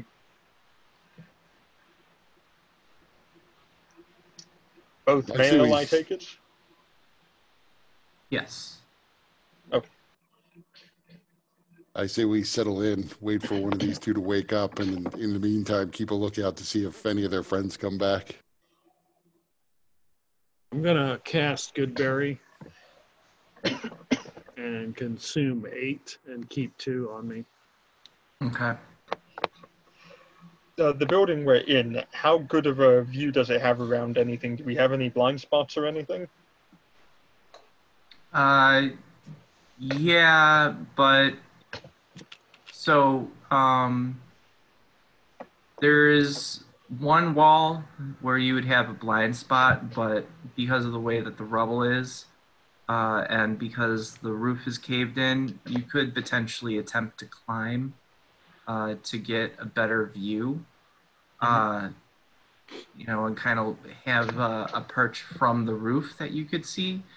But if you were to do that, Our location would be you also know that while the building seems to be pretty firm now, you don't know if doing that climb would maybe disturb any part of it, and then also there's not an easy way for you to kind of hide yourself while you're looking from up there either. Mm-hmm. In that case, I'll settle in as best I can and keep a lookout from where I can. Okay. So seeing as it's probably going to take like an hour at least for one of these two to wake back up, maybe more, could we get a long rest or short rest in? You guys can get a short rest in, yeah. So with a short rest, if you guys wanted to spend any hit dice, you could do that as well. Oh God, yes. And I need a long rest to get rid of exhaustion, right? Yes, you do. I'm going to spend 2 hit die for 10 HP recovered. And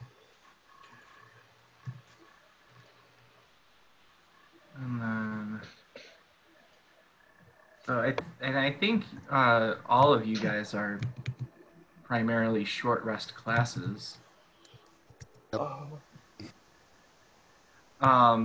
So also, Jofar, you're a 3rd level ranger, right? Right. So you'd only have 1 spell slot. Thought I had 2. You have 2. You have 3 spells known, but one spell slot. Oh, apparently I'm not using Goodberry then. And then you also have your domain spell from being a hunter as well. But I mean, as part of you are taking a short rest, so your spell slot would recover if you want to use it at the end of your short rest to cast Goodberry. Does anyone have the medicine skill among us? I'll just use hit dice then. Okay. Because we have at least 2 healers kits, so if anyone had the medicine skill, you could regain health that way. I think that was Varys. I don't even know if Varys had it. Yeah, Varys had it, and I had it originally, but then I changed it to perception instead. Because I wasn't using medicine at all. Well, somebody has to have some perception. He actually did not have proficiency in medicine. Oh shit, so no one has proficiency in medicine. Yeah. That was my recollection, that nobody had proficiency in it. Yep. Okay. But we have Ranger to heal us.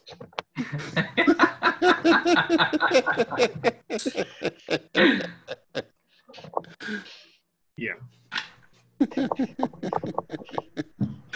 Ranger is like an emergency backup bard healing wise. Since we can all take the Prodigy feat next level, we should all take the Prodigy feat and get proficiency in medicine. And all carry healer's kits just in case. So you guys wait about an hour. During that, so everybody give me, so who is actively, like, looking out? I am. I probably would be too. Jofar, what are you doing with this time? I mean, actually, I probably would delegate. I don't know if Jofar is, like, I'm half blind, and I am probably not self-aware enough to know that. But I would know that, like, you two might be keener-eyed than me.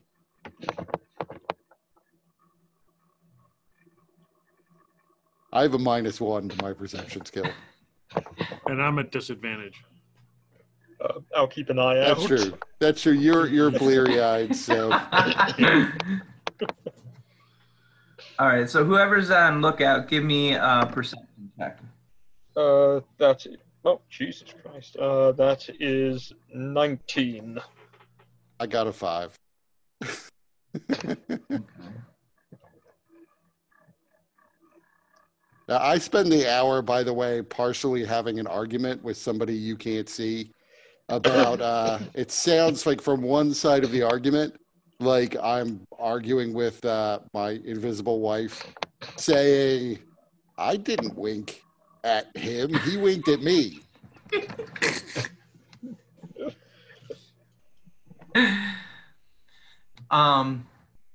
Solana, close to probably about the 45-minute mark, you notice in the distance some of the figures kind of rummaging through the rubble. Probably about 100 meters away from you. But they don't seem to notice you, and eventually they kind of move on. They do seem to be fairly similar in how they appear to the ones that you have in your in this little bunk of yours, but they move on unless you guys try to interact with them. How many do I see? It looks like you notice one, then you see another one in a slightly different place, and then you see another one in a slightly different place. So there's 3 of them that you notice. Do I happen to recognize the one we sent running? No. No, okay. I go ahead and I turn and say, shh, quiet. There appear to be 3 of them rummaging through the rubble about 100 meters away. They don't look hostile.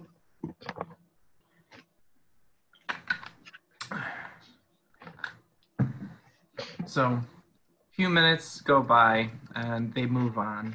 They don't seem to notice you. Conveniently, just as they move on, one of the one that Solana knocked out starts coming to a little bit.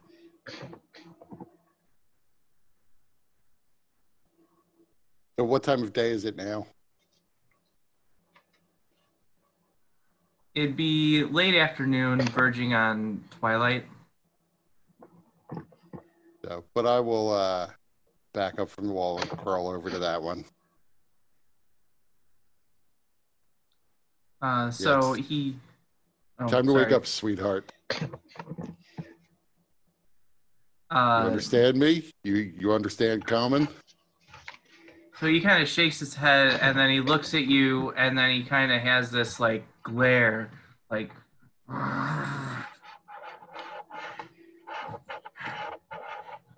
I look at him and make a fist.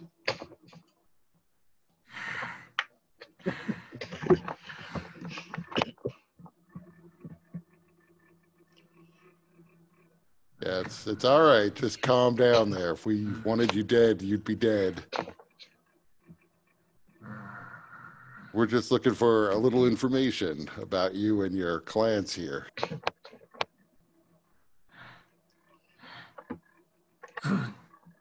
Food.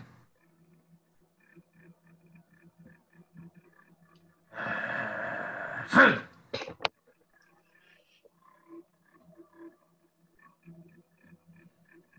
I don't think our chances of communication are all that high. Or maybe he just speaks Elvish. Bonjour, comment allez-vous?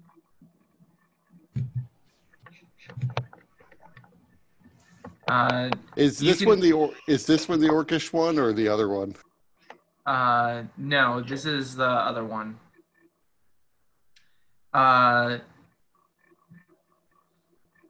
So I would try Goblin just to see. I don't know what they speak. We're a bunch of people who are messed up and take other people's teeth, so probably Italian. click. You speak Goblin? Okay. Goblin So, any better? You as you're mid sentence in Goblin, that's where he seems to have grabbed a piece of rubble and is about to do something with it, and so that's why I said click. We kind of pause frame. Each of you have an opportunity to do something that is a very quick reaction to this. I'm going to try to hit him with the butt of my crossbow. Okay. I think I'm too far away from him to get into melee range. And I don't think that I actually can go ahead and throw a dart to knock the piece of rubble out of his hand. Oh, I was just going to hit him in the head.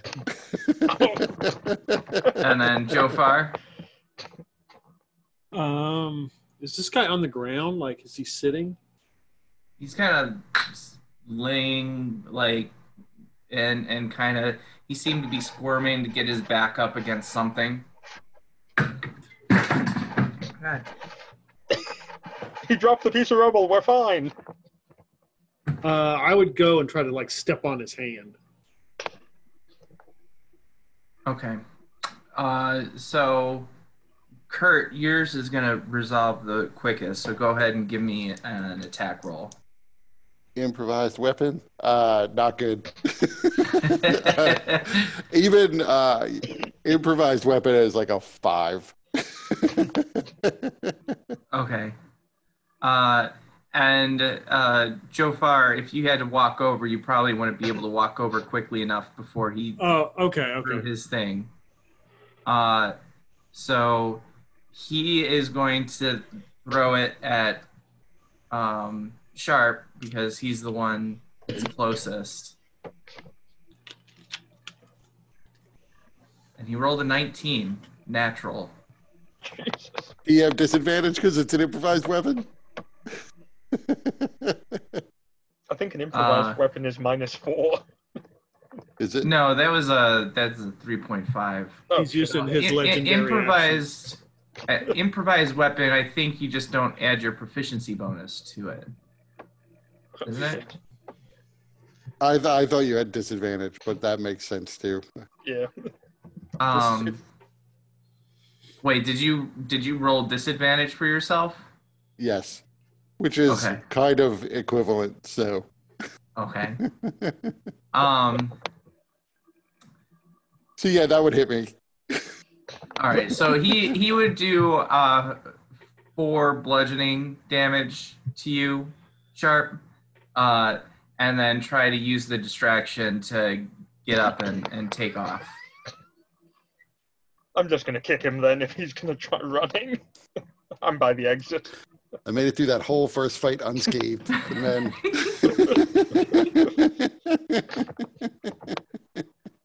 I'm just gonna go straight for a gut shot with my foot. All right, go ahead and give me an attack roll, Solana. 14 plus 5, 19. Yeah, that's an easy hit. Yeah. You don't even need to roll damage. You knock him to the floor, and like you kicked him right in the ribs, causing him to kind of spin about on one foot, and he lands with a crack on his knee as he hits a rock with some of one of the pieces of rubble, and he screams, "Ah!" And he is grabbing his knee and looking at all of you just with absolute rage in his eyes. I walk over and I put my foot on top of his stomach and say, "How many times we're gonna have to keep teaching you this lesson, old man?"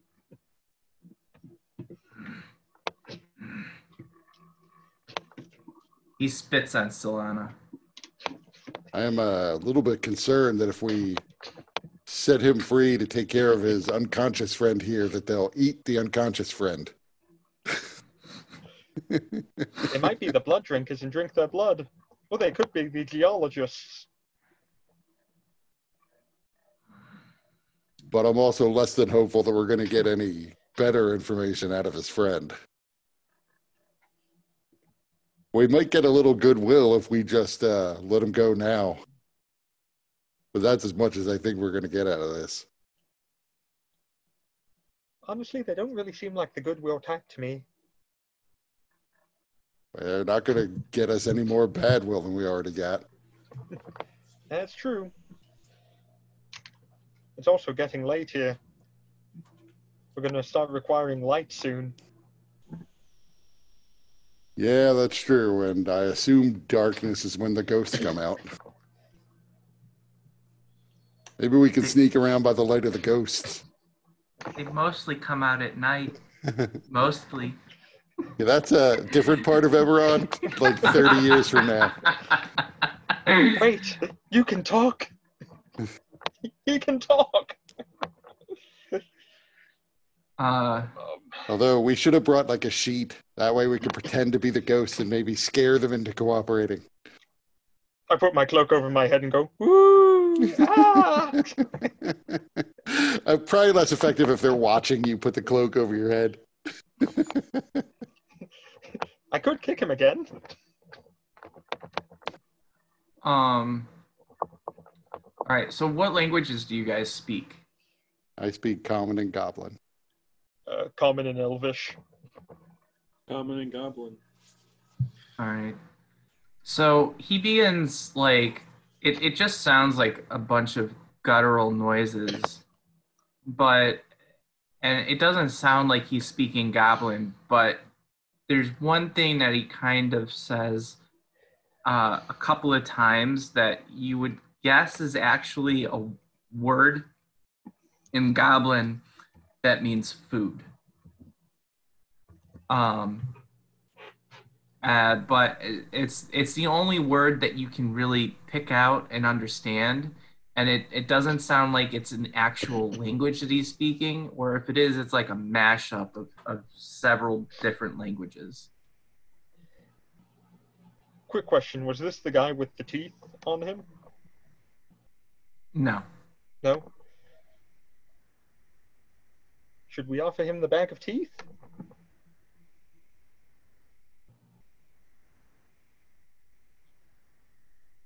Sure, why not? I will reach over and get the bag of teeth and throw it to this guy. He kind of just looks at it strangely and then tosses it aside.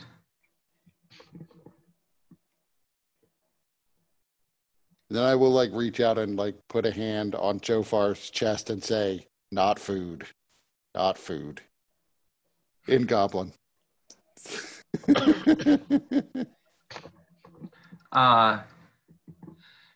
Eventually, this guy seems to have reached his limit, and he just shouts as loud as he possibly can.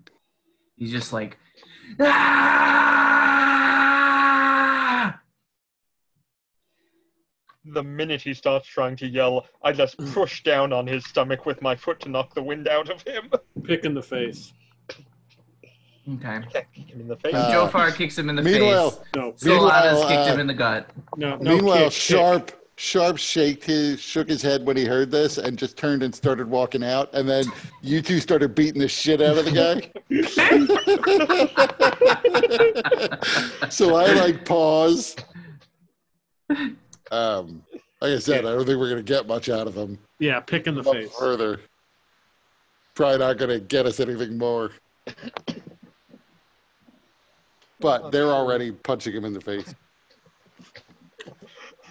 I'm just trying to be peaceful about it. Just like, I'll just go ahead and slowly push the wind out of him so he can't keep yelling. No, we're going to kick him in the fucking face. At that point, each of you hears some commotion from outside.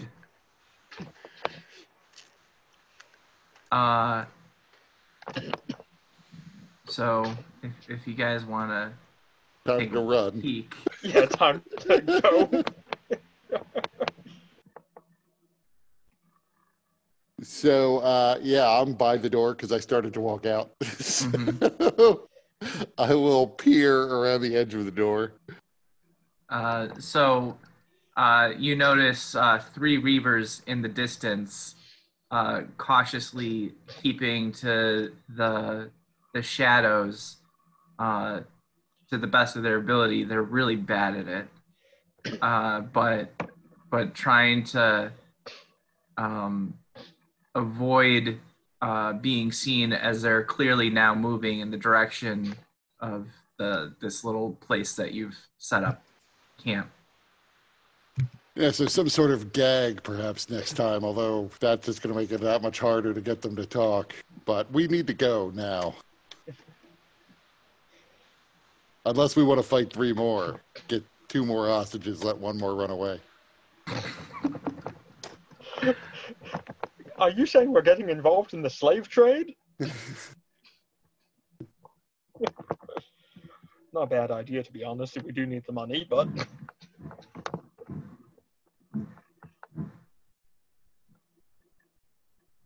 Are we going?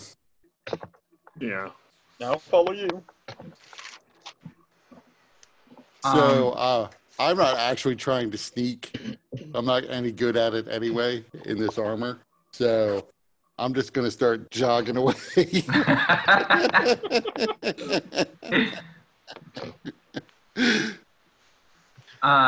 So as you leave, you can kind of hear behind you the one that was awake tries to kind of stand, but you can hear him fall back down again because it seems whatever it is that he fell upon when Solana first kicked him seems to probably have injured his knee. And he begins shouting once more. As you guys are heading out, you can see the other Reavers. They're more focused on the house than on you, although they do see you. And they kind of point, but they're going to the house where they heard the screams. So you guys are able to get some distance between you guys. It doesn't seem like they're trying to follow you. And so... I'm thinking we lost our goodwill when he broke his knee. We lost our goodwill when they attacked us. Well, Do we know where the Blackstone Church is? Yeah. So I would suggest we go there. What's the Blackstone Church? Where Faela is, Priestess Faela. There's got to be like a lot of other approaches to this place that we haven't tried yet.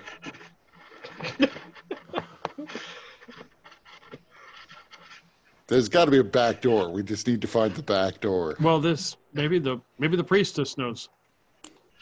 Yeah, I sincerely doubt she's going to be all that helpful. If you want to be converted into her cult, I'm sure she'll be great. Is she a cannibal? Honestly, I can't say one way or another. How does she feel about tea?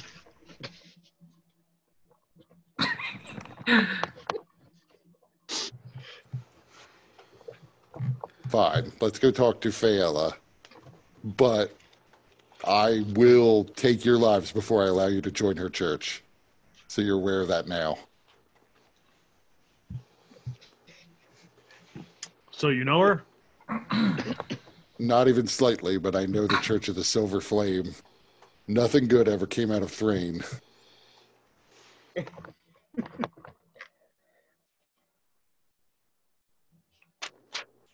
All right. That's okay. All right. So,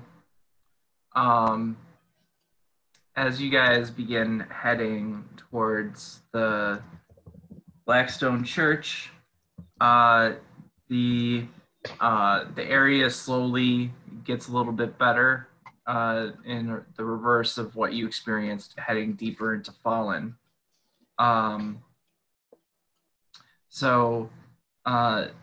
You see Blackstone Church ahead of you, and most temples of the Silver Flame are typically built to not just as churches, but to serve as fortresses. And Blackstone Church is no exception. There are a few nicks in the walls. Well, not just a few. There's more than a few nicks in the thick walls of the church, as it is clearly not just withstood the destruction of Fallen, but also possibly even was the center of the occasional riot.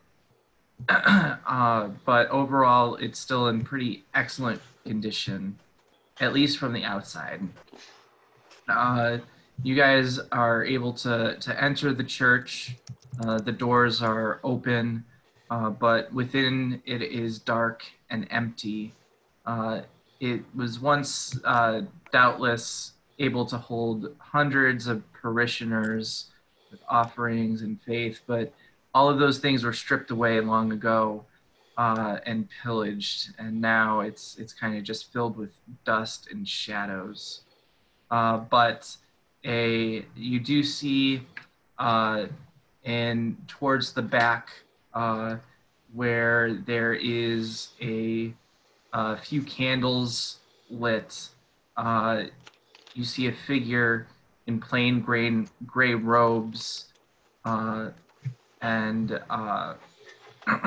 she notices you and carries one of the candles with her. As she comes forward, more of her is revealed within the small amount of light that she's holding, revealing herself to be a half-elf, with her robes being of a fashion that demonstrates that she's a friar of the Silver Flame. There's a silver arrowhead that glitters on a chain around her throat, and though she appears far younger than you would expect, and despite the fact that she's alone in this place that seems so desolate, and was once something that was so central to the provision of faith in its current condition, it doesn't seem like it could have ever provided that, but still she radiates an aura of peace and comfort. Bitch.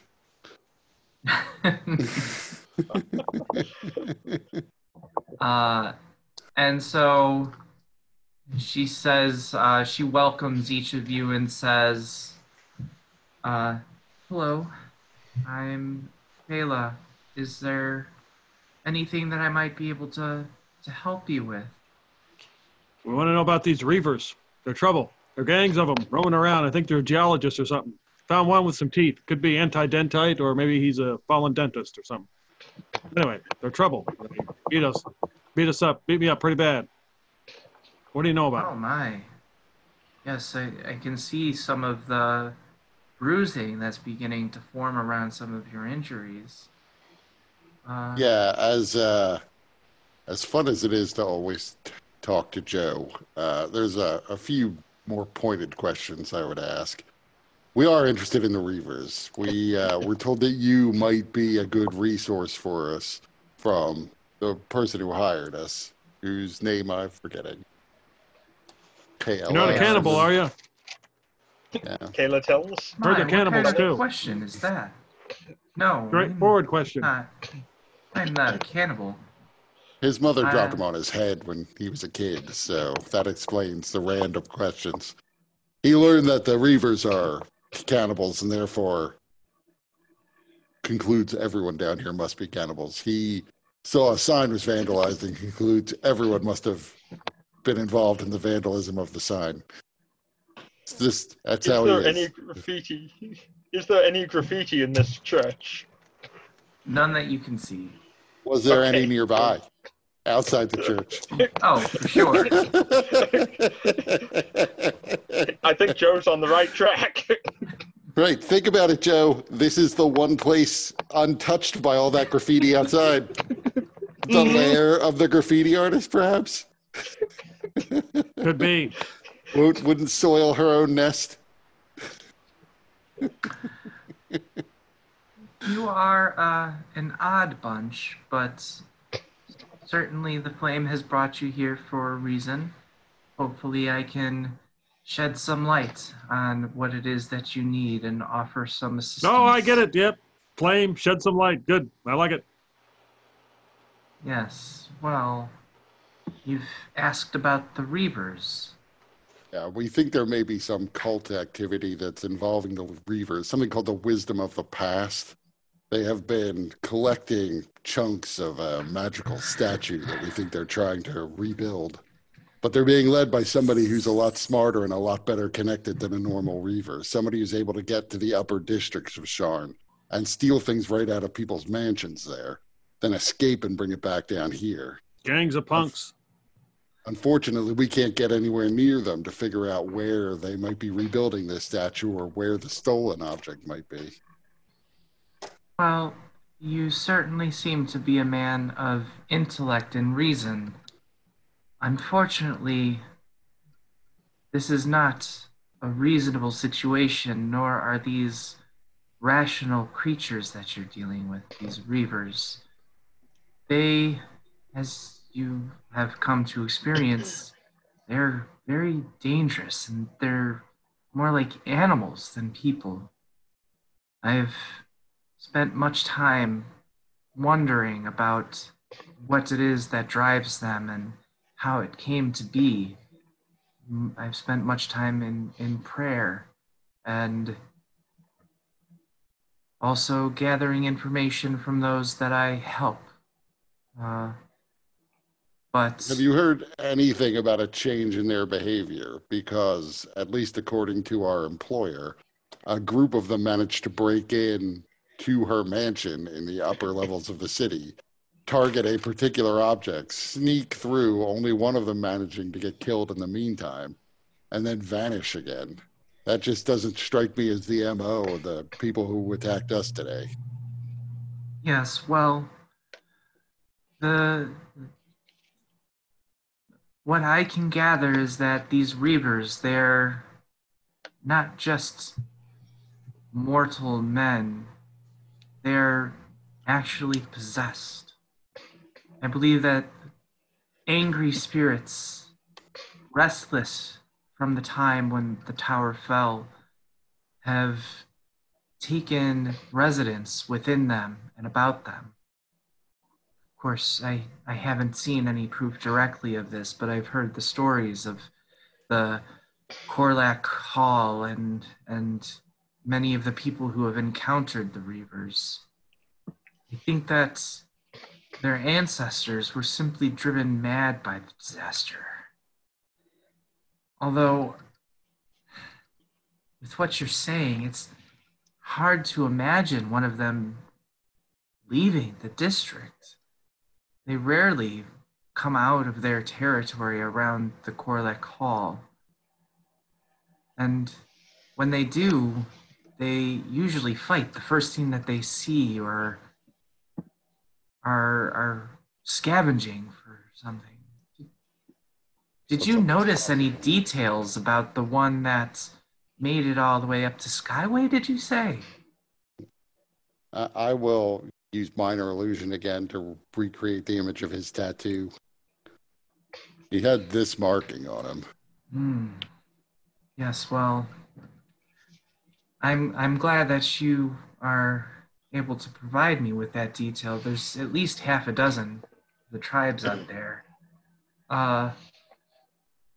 That particular marking identifies the thief as being a member of the Stonekeepers. Goddamn geologists.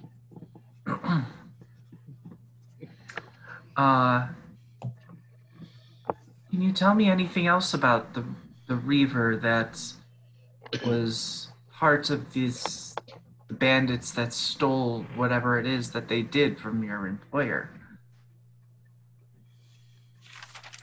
Well, he claimed to be guided by something called the wisdom of the past, and he was after a fragment of a magical statue, a hand.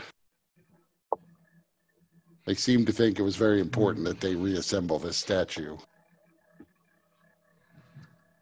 Yes, well, I've heard some rumors that they seem to be scavenging for something very particular.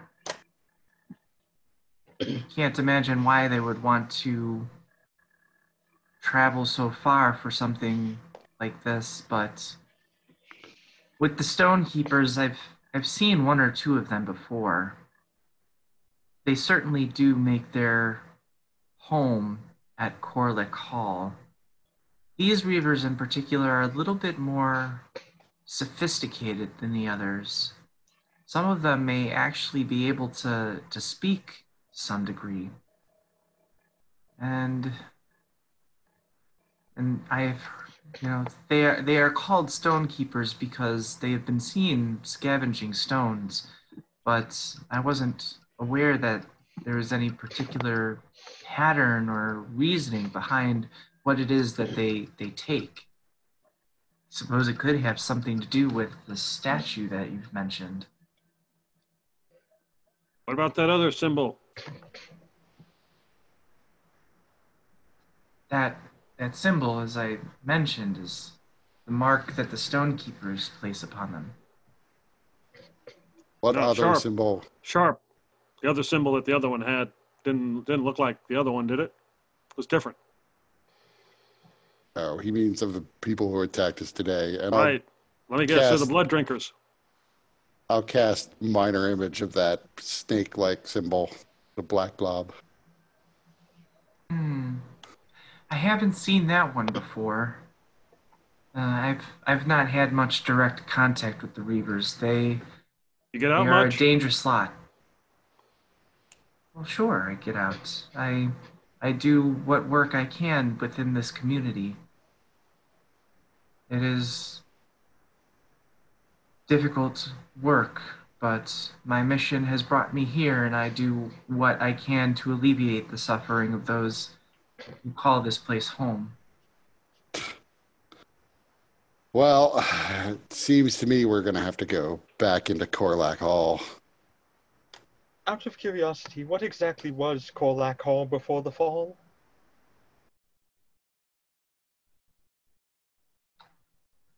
I'm not 100% sure. I believe it was,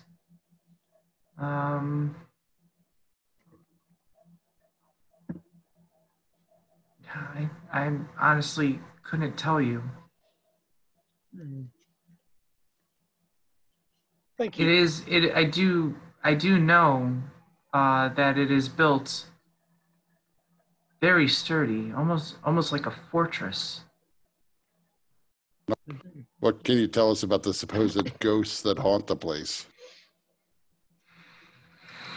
Well, as I said before, I think that if there are indeed ghosts that have taken residence there, they are likely the angry, rageful spirits of their ancestors who were killed in the devastation of the fall.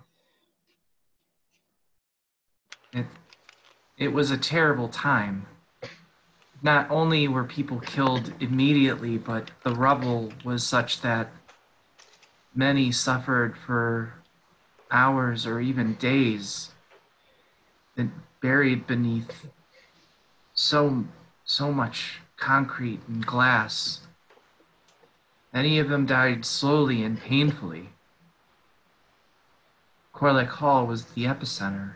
The tower, the spire of it actually is said to have pierced directly into the heart of Corlick Hall, like some kind of massive bolt from the heavens.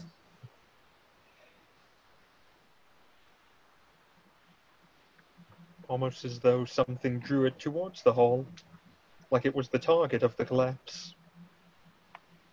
I couldn't say. The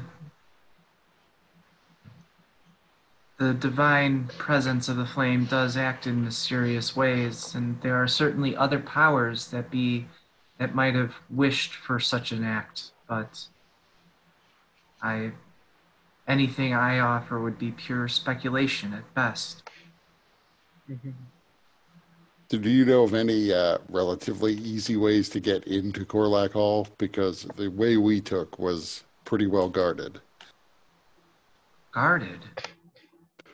There at least were reavers there to intercept us, one of which had a crossbow and was firing from a distance. So clearly they had laid out some sort of ambush. And they have some advanced degree of intelligence to operate advanced machinery such as a crossbow and maintain it. And somebody bought them a crossbow and bolts. I'm not sure about that. The Reavers, that area is certainly their hunting ground, and they've been known to be cannibals, so they may have simply been acting on their baser instincts as to their use of a crossbow. I've never heard of them employing such advanced tactics, but I don't think that anybody provided it to them or that they bought it. More likely, it was scavenged from either somebody that they had killed or was happened to be found within the wreckage.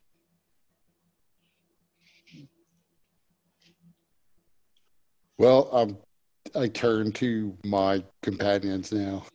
Still not necessarily seeing how these guys suddenly grew bright enough to pull off a robbery. It might be tied in with the fact that one of them was using a crossbow, but so far, I do buy that it's not a lot of evidence that one of them had a crossbow. Maybe we can find some more obscure way to get to Corlac Hall and take a look at what's going on in there. Maybe even shed some of this fancier equipment we have and disguise ourselves as Reavers now that we know what they look like. Surely our painter friend can paint up a little fake tattoo on our arms. That would be an interesting approach. I've never known anybody to attempt to disguise themselves as a Reaver to enter their territory, though that may very well work. They're not the brightest. As I said before, they're barely people.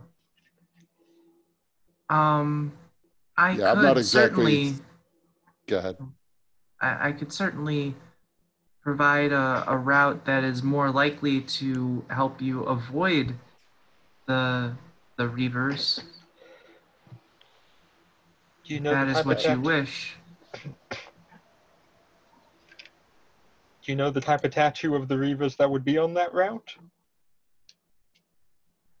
No, Uh, as I said before, I've not actually personally seen very many reavers. I'm afraid had I been in a position to see them on multiple occasions, I would be at great risk for being one of their targets or perhaps even one of their meals. Mhm. You said this place was like a fortress? Yes. So did we notice any guards or anything outside, or it was just open? I didn't actually know we were all that close to Corlac Hall, as opposed to in the vicinity of Corlac Hall. It could be many miles. It's probably about 30-minute walk. You seem alone here. Well, I am by myself right now, but I don't consider myself alone. Right, you got the silver flame and all that, yeah. But any Yes. guards or anything? Any reavers come down here? No, they rarely leave their territory. Typically, if we stay away from them, they'll stay away from us. So when a reaver comes down, what do you do? Well, they haven't had an instance to come here specifically. But if they do leave their territory, we do our best to defend ourselves and run or hide.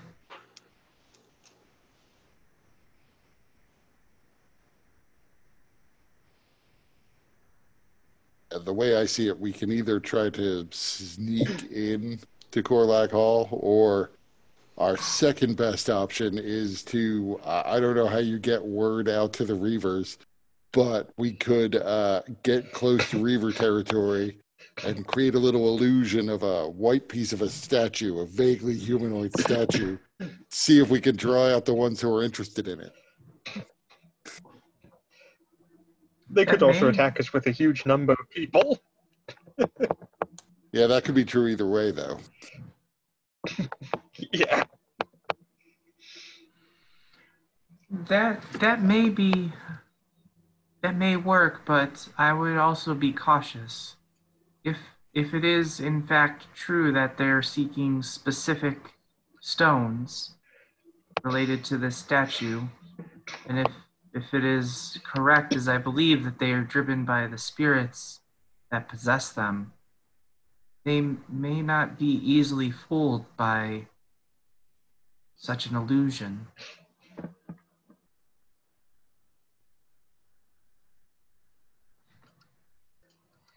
So yeah, if you could tell us that somewhat less dangerous route, that would be great. We'll get out of your hair.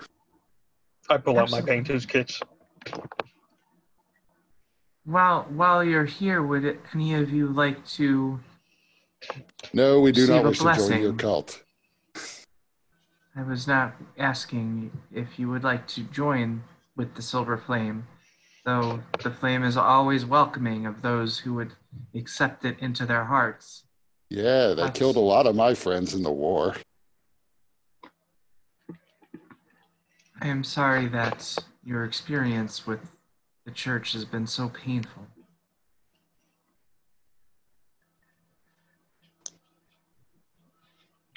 Right now, we're really just in need of a path. If one of my friends here wants to get blessed, that's fine.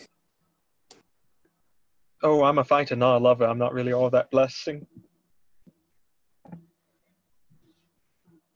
And what of you? And she looks to Jofar. How long does this blessing take? We don't have much time. It is just a few words that I can offer to ensure that the light of the silver flame shines upon the path that will keep you safe. While she's doing these few words, I'm going to be taking a long rest.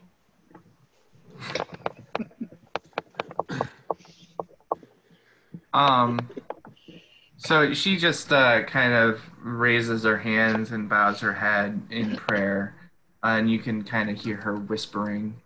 You can't really necessarily make out the words that she's saying. Uh, and then she stops and says, "Is there anything else that I might be able to offer you?" Got any silver flame water or something? No, we do not have any blessed water. The few resources that we have are really more for the survival of our congregation. So, members, is that what you're saying? I like to think that they would have Silver Flame branded water, like just bottles. Like also Silver Flame T-shirts, like all the merch. Silver flame flamethrowers. The kids love it. May the flame be with you.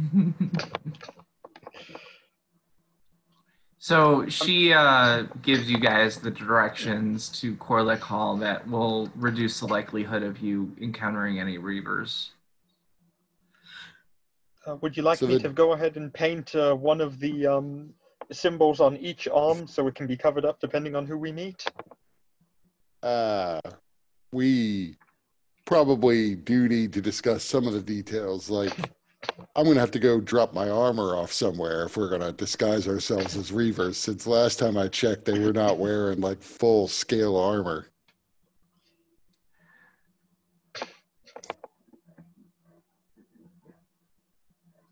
And all of our fancy weapons, I recognize that doesn't affect you, Silhana, but Joe and I probably are going to have to leave the larger weapons behind. I mean, I can summon a weapon to my hand, so it's not as big a deal for me. Well, they were using clubs and crossbows. So, I One mean, had a technically- crossbow. You So might get away with the longbow. Yeah, I don't see why not. It would actually be easier to use than a crossbow. But not like the full normal golf bag of weapons. That probably wouldn't be good. Yeah. Where's the caddy for your weapons anyway? Where'd he go?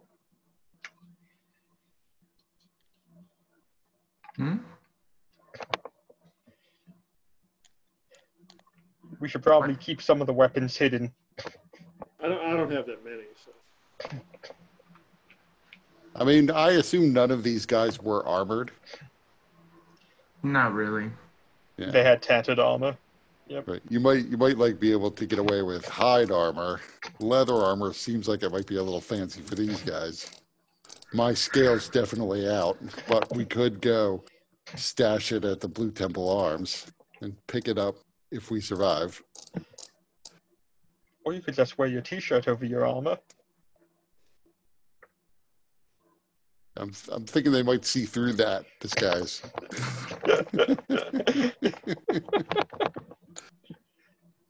I don't want to. They're not going to buy me and my awesome hat. I'm going to have to leave the hat behind. Maybe we could get some silver flame cloaks. Be kind of like an outreach. I think she established that they would probably eat her as well. So outreach is essentially Meals on Wheels to them.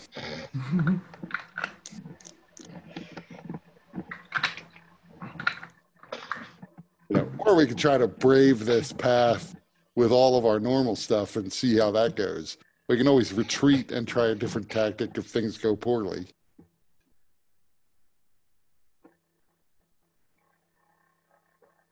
Mm-hmm.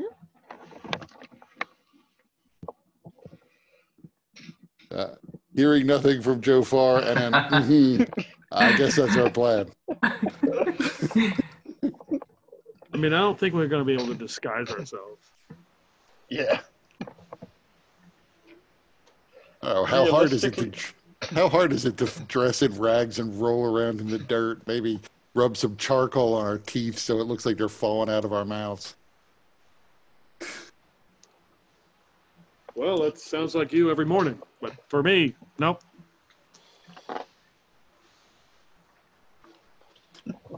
All right, then we'll just try sneaking in. I say that as like every scale of my armor starts chinging off of every other scale of my armor, sounding like 1,000 bells are tied to me.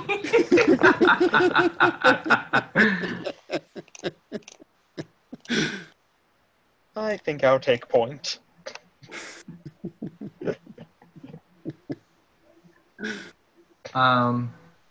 Okay, so you guys head off, following Bela's directions. And her directions are pretty good. You guys are able, I mean, you see, once in a while you'll see a reaver out in the distance, but they don't really notice you, don't seem to be necessarily looking for you. But for the most part, you're able to avoid encountering any other reavers on the way to Corlac Hall. Eventually you get there, and Corlac Hall is fairly unremarkable from the outside. As Phala mentioned, though, it does appear to have been built very sturdy.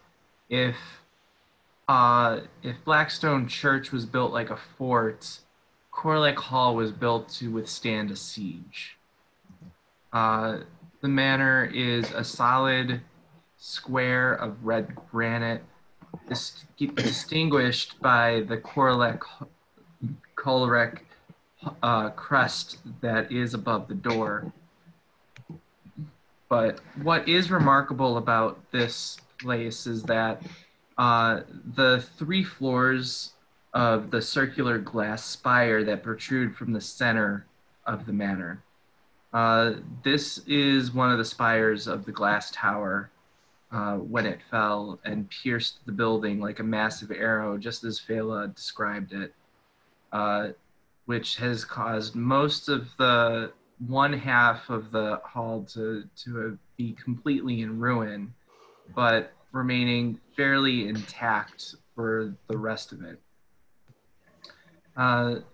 The vast front doors of Corlac Hall fell from their hinges decades ago, and you can look and you see beyond them appears to be a long entry hall. The walls are bare, the carpeting is stained and rotting. You don't even want to know what it's stained with. And there's only one source of light, and that's the ambient light that seems to trickle in through the open front doors. The only sound that you hear within is the scuttling of vermin from the shadows, and you do see 3 statues of men and women on either side of the hall, mostly marred beyond recognition. And with that, I think we'll pause and finish for the night. That's fine. Mm-hmm. Should also point out 2 of us can't see in the dark, so we probably didn't see any of that. Yeah. Well, there's ambient light within there. So I described just kind of what that entry hall looks like. As you get in, you may need to find some alternative light sources. What did the symbol of the emblem look like on the door? Did it look familiar? No, Okay. didn't look familiar. Okay. It's just kind of a normal fancy crest that nobles sometimes use to distinguish their particular lineages. Okay, I was just checking to see if it was the thing we were looking for, if it was any of the tattoos we've seen. No, it wasn't in any of the tattoos. Okay. So, what did people think of tonight's session? It was fun. I don't know what we're doing yet. Like, part of me is hoping we'll wander in and there'll be like the hand, statue's hand will just be there, like in the middle of the room.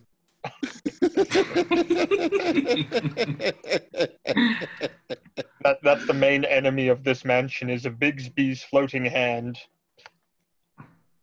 My other alternate plan is that just 2 of us disguise ourselves as Reavers and we lead Jofar in. because they've already identified that they're fascinated by the possibility of eating him, so it'll look natural. True, except for the fact that none of the people we fought were female. And I am. I hadn't thought about that. You're right. That might make it a little bit harder to disguise you. Yes. So the original three, or the original ones that you were fighting, there were no men among them, but some of the ones that you saw later could have potentially been female. It's hard to tell, though, because they're all covered in shit. Yeah. None of them keep up their appearance in any way. But yeah, what did you guys think about that fight and the tactics that were used? I was fine with it. I sort of assumed with the crossbow person that it wasn't, because like they were sort of off in the distance and seemed to be like ready to shoot at us, that it was a little bit more like they were a guard, or they knew we were coming, so we're ambushing us a bit. So I was thinking like, well, maybe that's like the smarter one. And it's the cannon fodder who got sent up to the front. Like the crazy, stupid ones can go and get into melee range. And the smart one with the crossbow stays back. You think about it, we didn't kill anyone. We're the good guys. Yeah, I mean, that one guy's probably going to die. But he'll be fine, maybe. They're both going to be eaten anyway, you know. Right, there is that chance that Bum Knee and Sword Gut are going to get eaten just because they're useless and wounded. What, you don't think they have good social security or unemployment insurance? Yeah, I'm pretty sure there's like no medical disability pay for these two during their convalescence. Or they just have the VA for their insurance, in which case nothing will get done anyway. Right. They were 2 more days away from retirement. Damn it. So, but I haven't figured out I still haven't figured out how they pulled off the heist of the statue. One possibility that has occurred to me is maybe these were just people disguised as Reavers using my brilliant plan. And so we're not even in the right part of the city. Very or like reasonable. they were possessed by their demons or ghosts that really wanted this thing. The statues, all 3 of them are missing hands. Yeah, I haven't worked out what exactly is happening, which is good. Yeah. Excellent. Any critiques or things that you guys would have liked to have seen done differently from tonight's session? Not that I can think of. Me having a working camera and microphone. There you go. Work on that, Mike. Next time I don't want this. My P.O. box is... Come on, guys. You know that I have so many problems with computers. You don't want me helping anybody with any of that. I'll get I am curious how you're going to reintroduce Varys if Varys turns up next time. He just comes falling in through the ceiling. Yeah, it just comes. That's what I was thinking. He'll just like crash into the ground next to us like a meteor. Yeah, that is going to be a little interesting. But, you know, he's also got the mark of finding, so you guys should be easy to find. We'll get into a fight with more Reavers, and then it'll turn out Varys is disguised as one of them and snuck in. We're going to come into this place and we're going to find Varys caught up on a spit being slowly turned around like a pig. Oh, man. I do feel, I don't know who, but I feel like we all had so many toolkits that part of my disguise plan was somebody must be proficient with the disguise kit.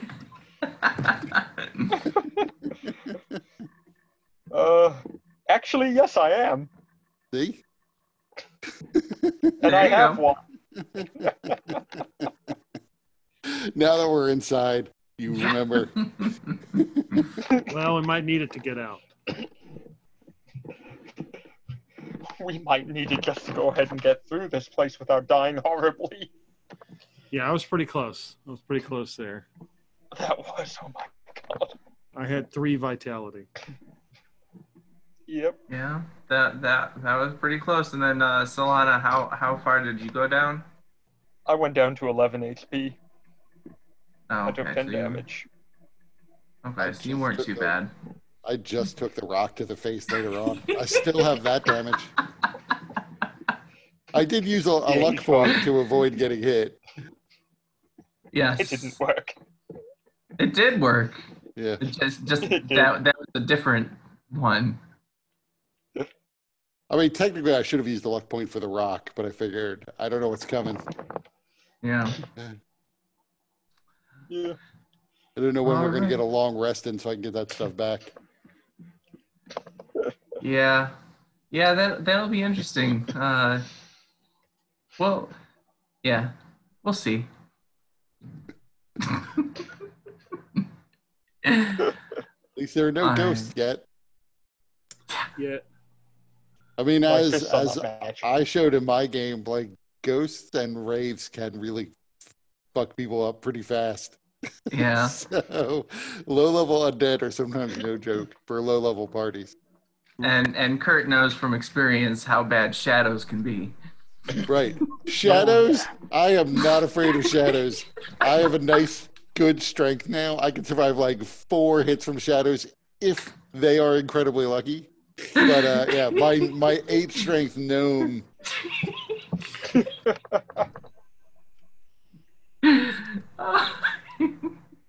With like, you know, a half dozen or more sometimes shadows flying around.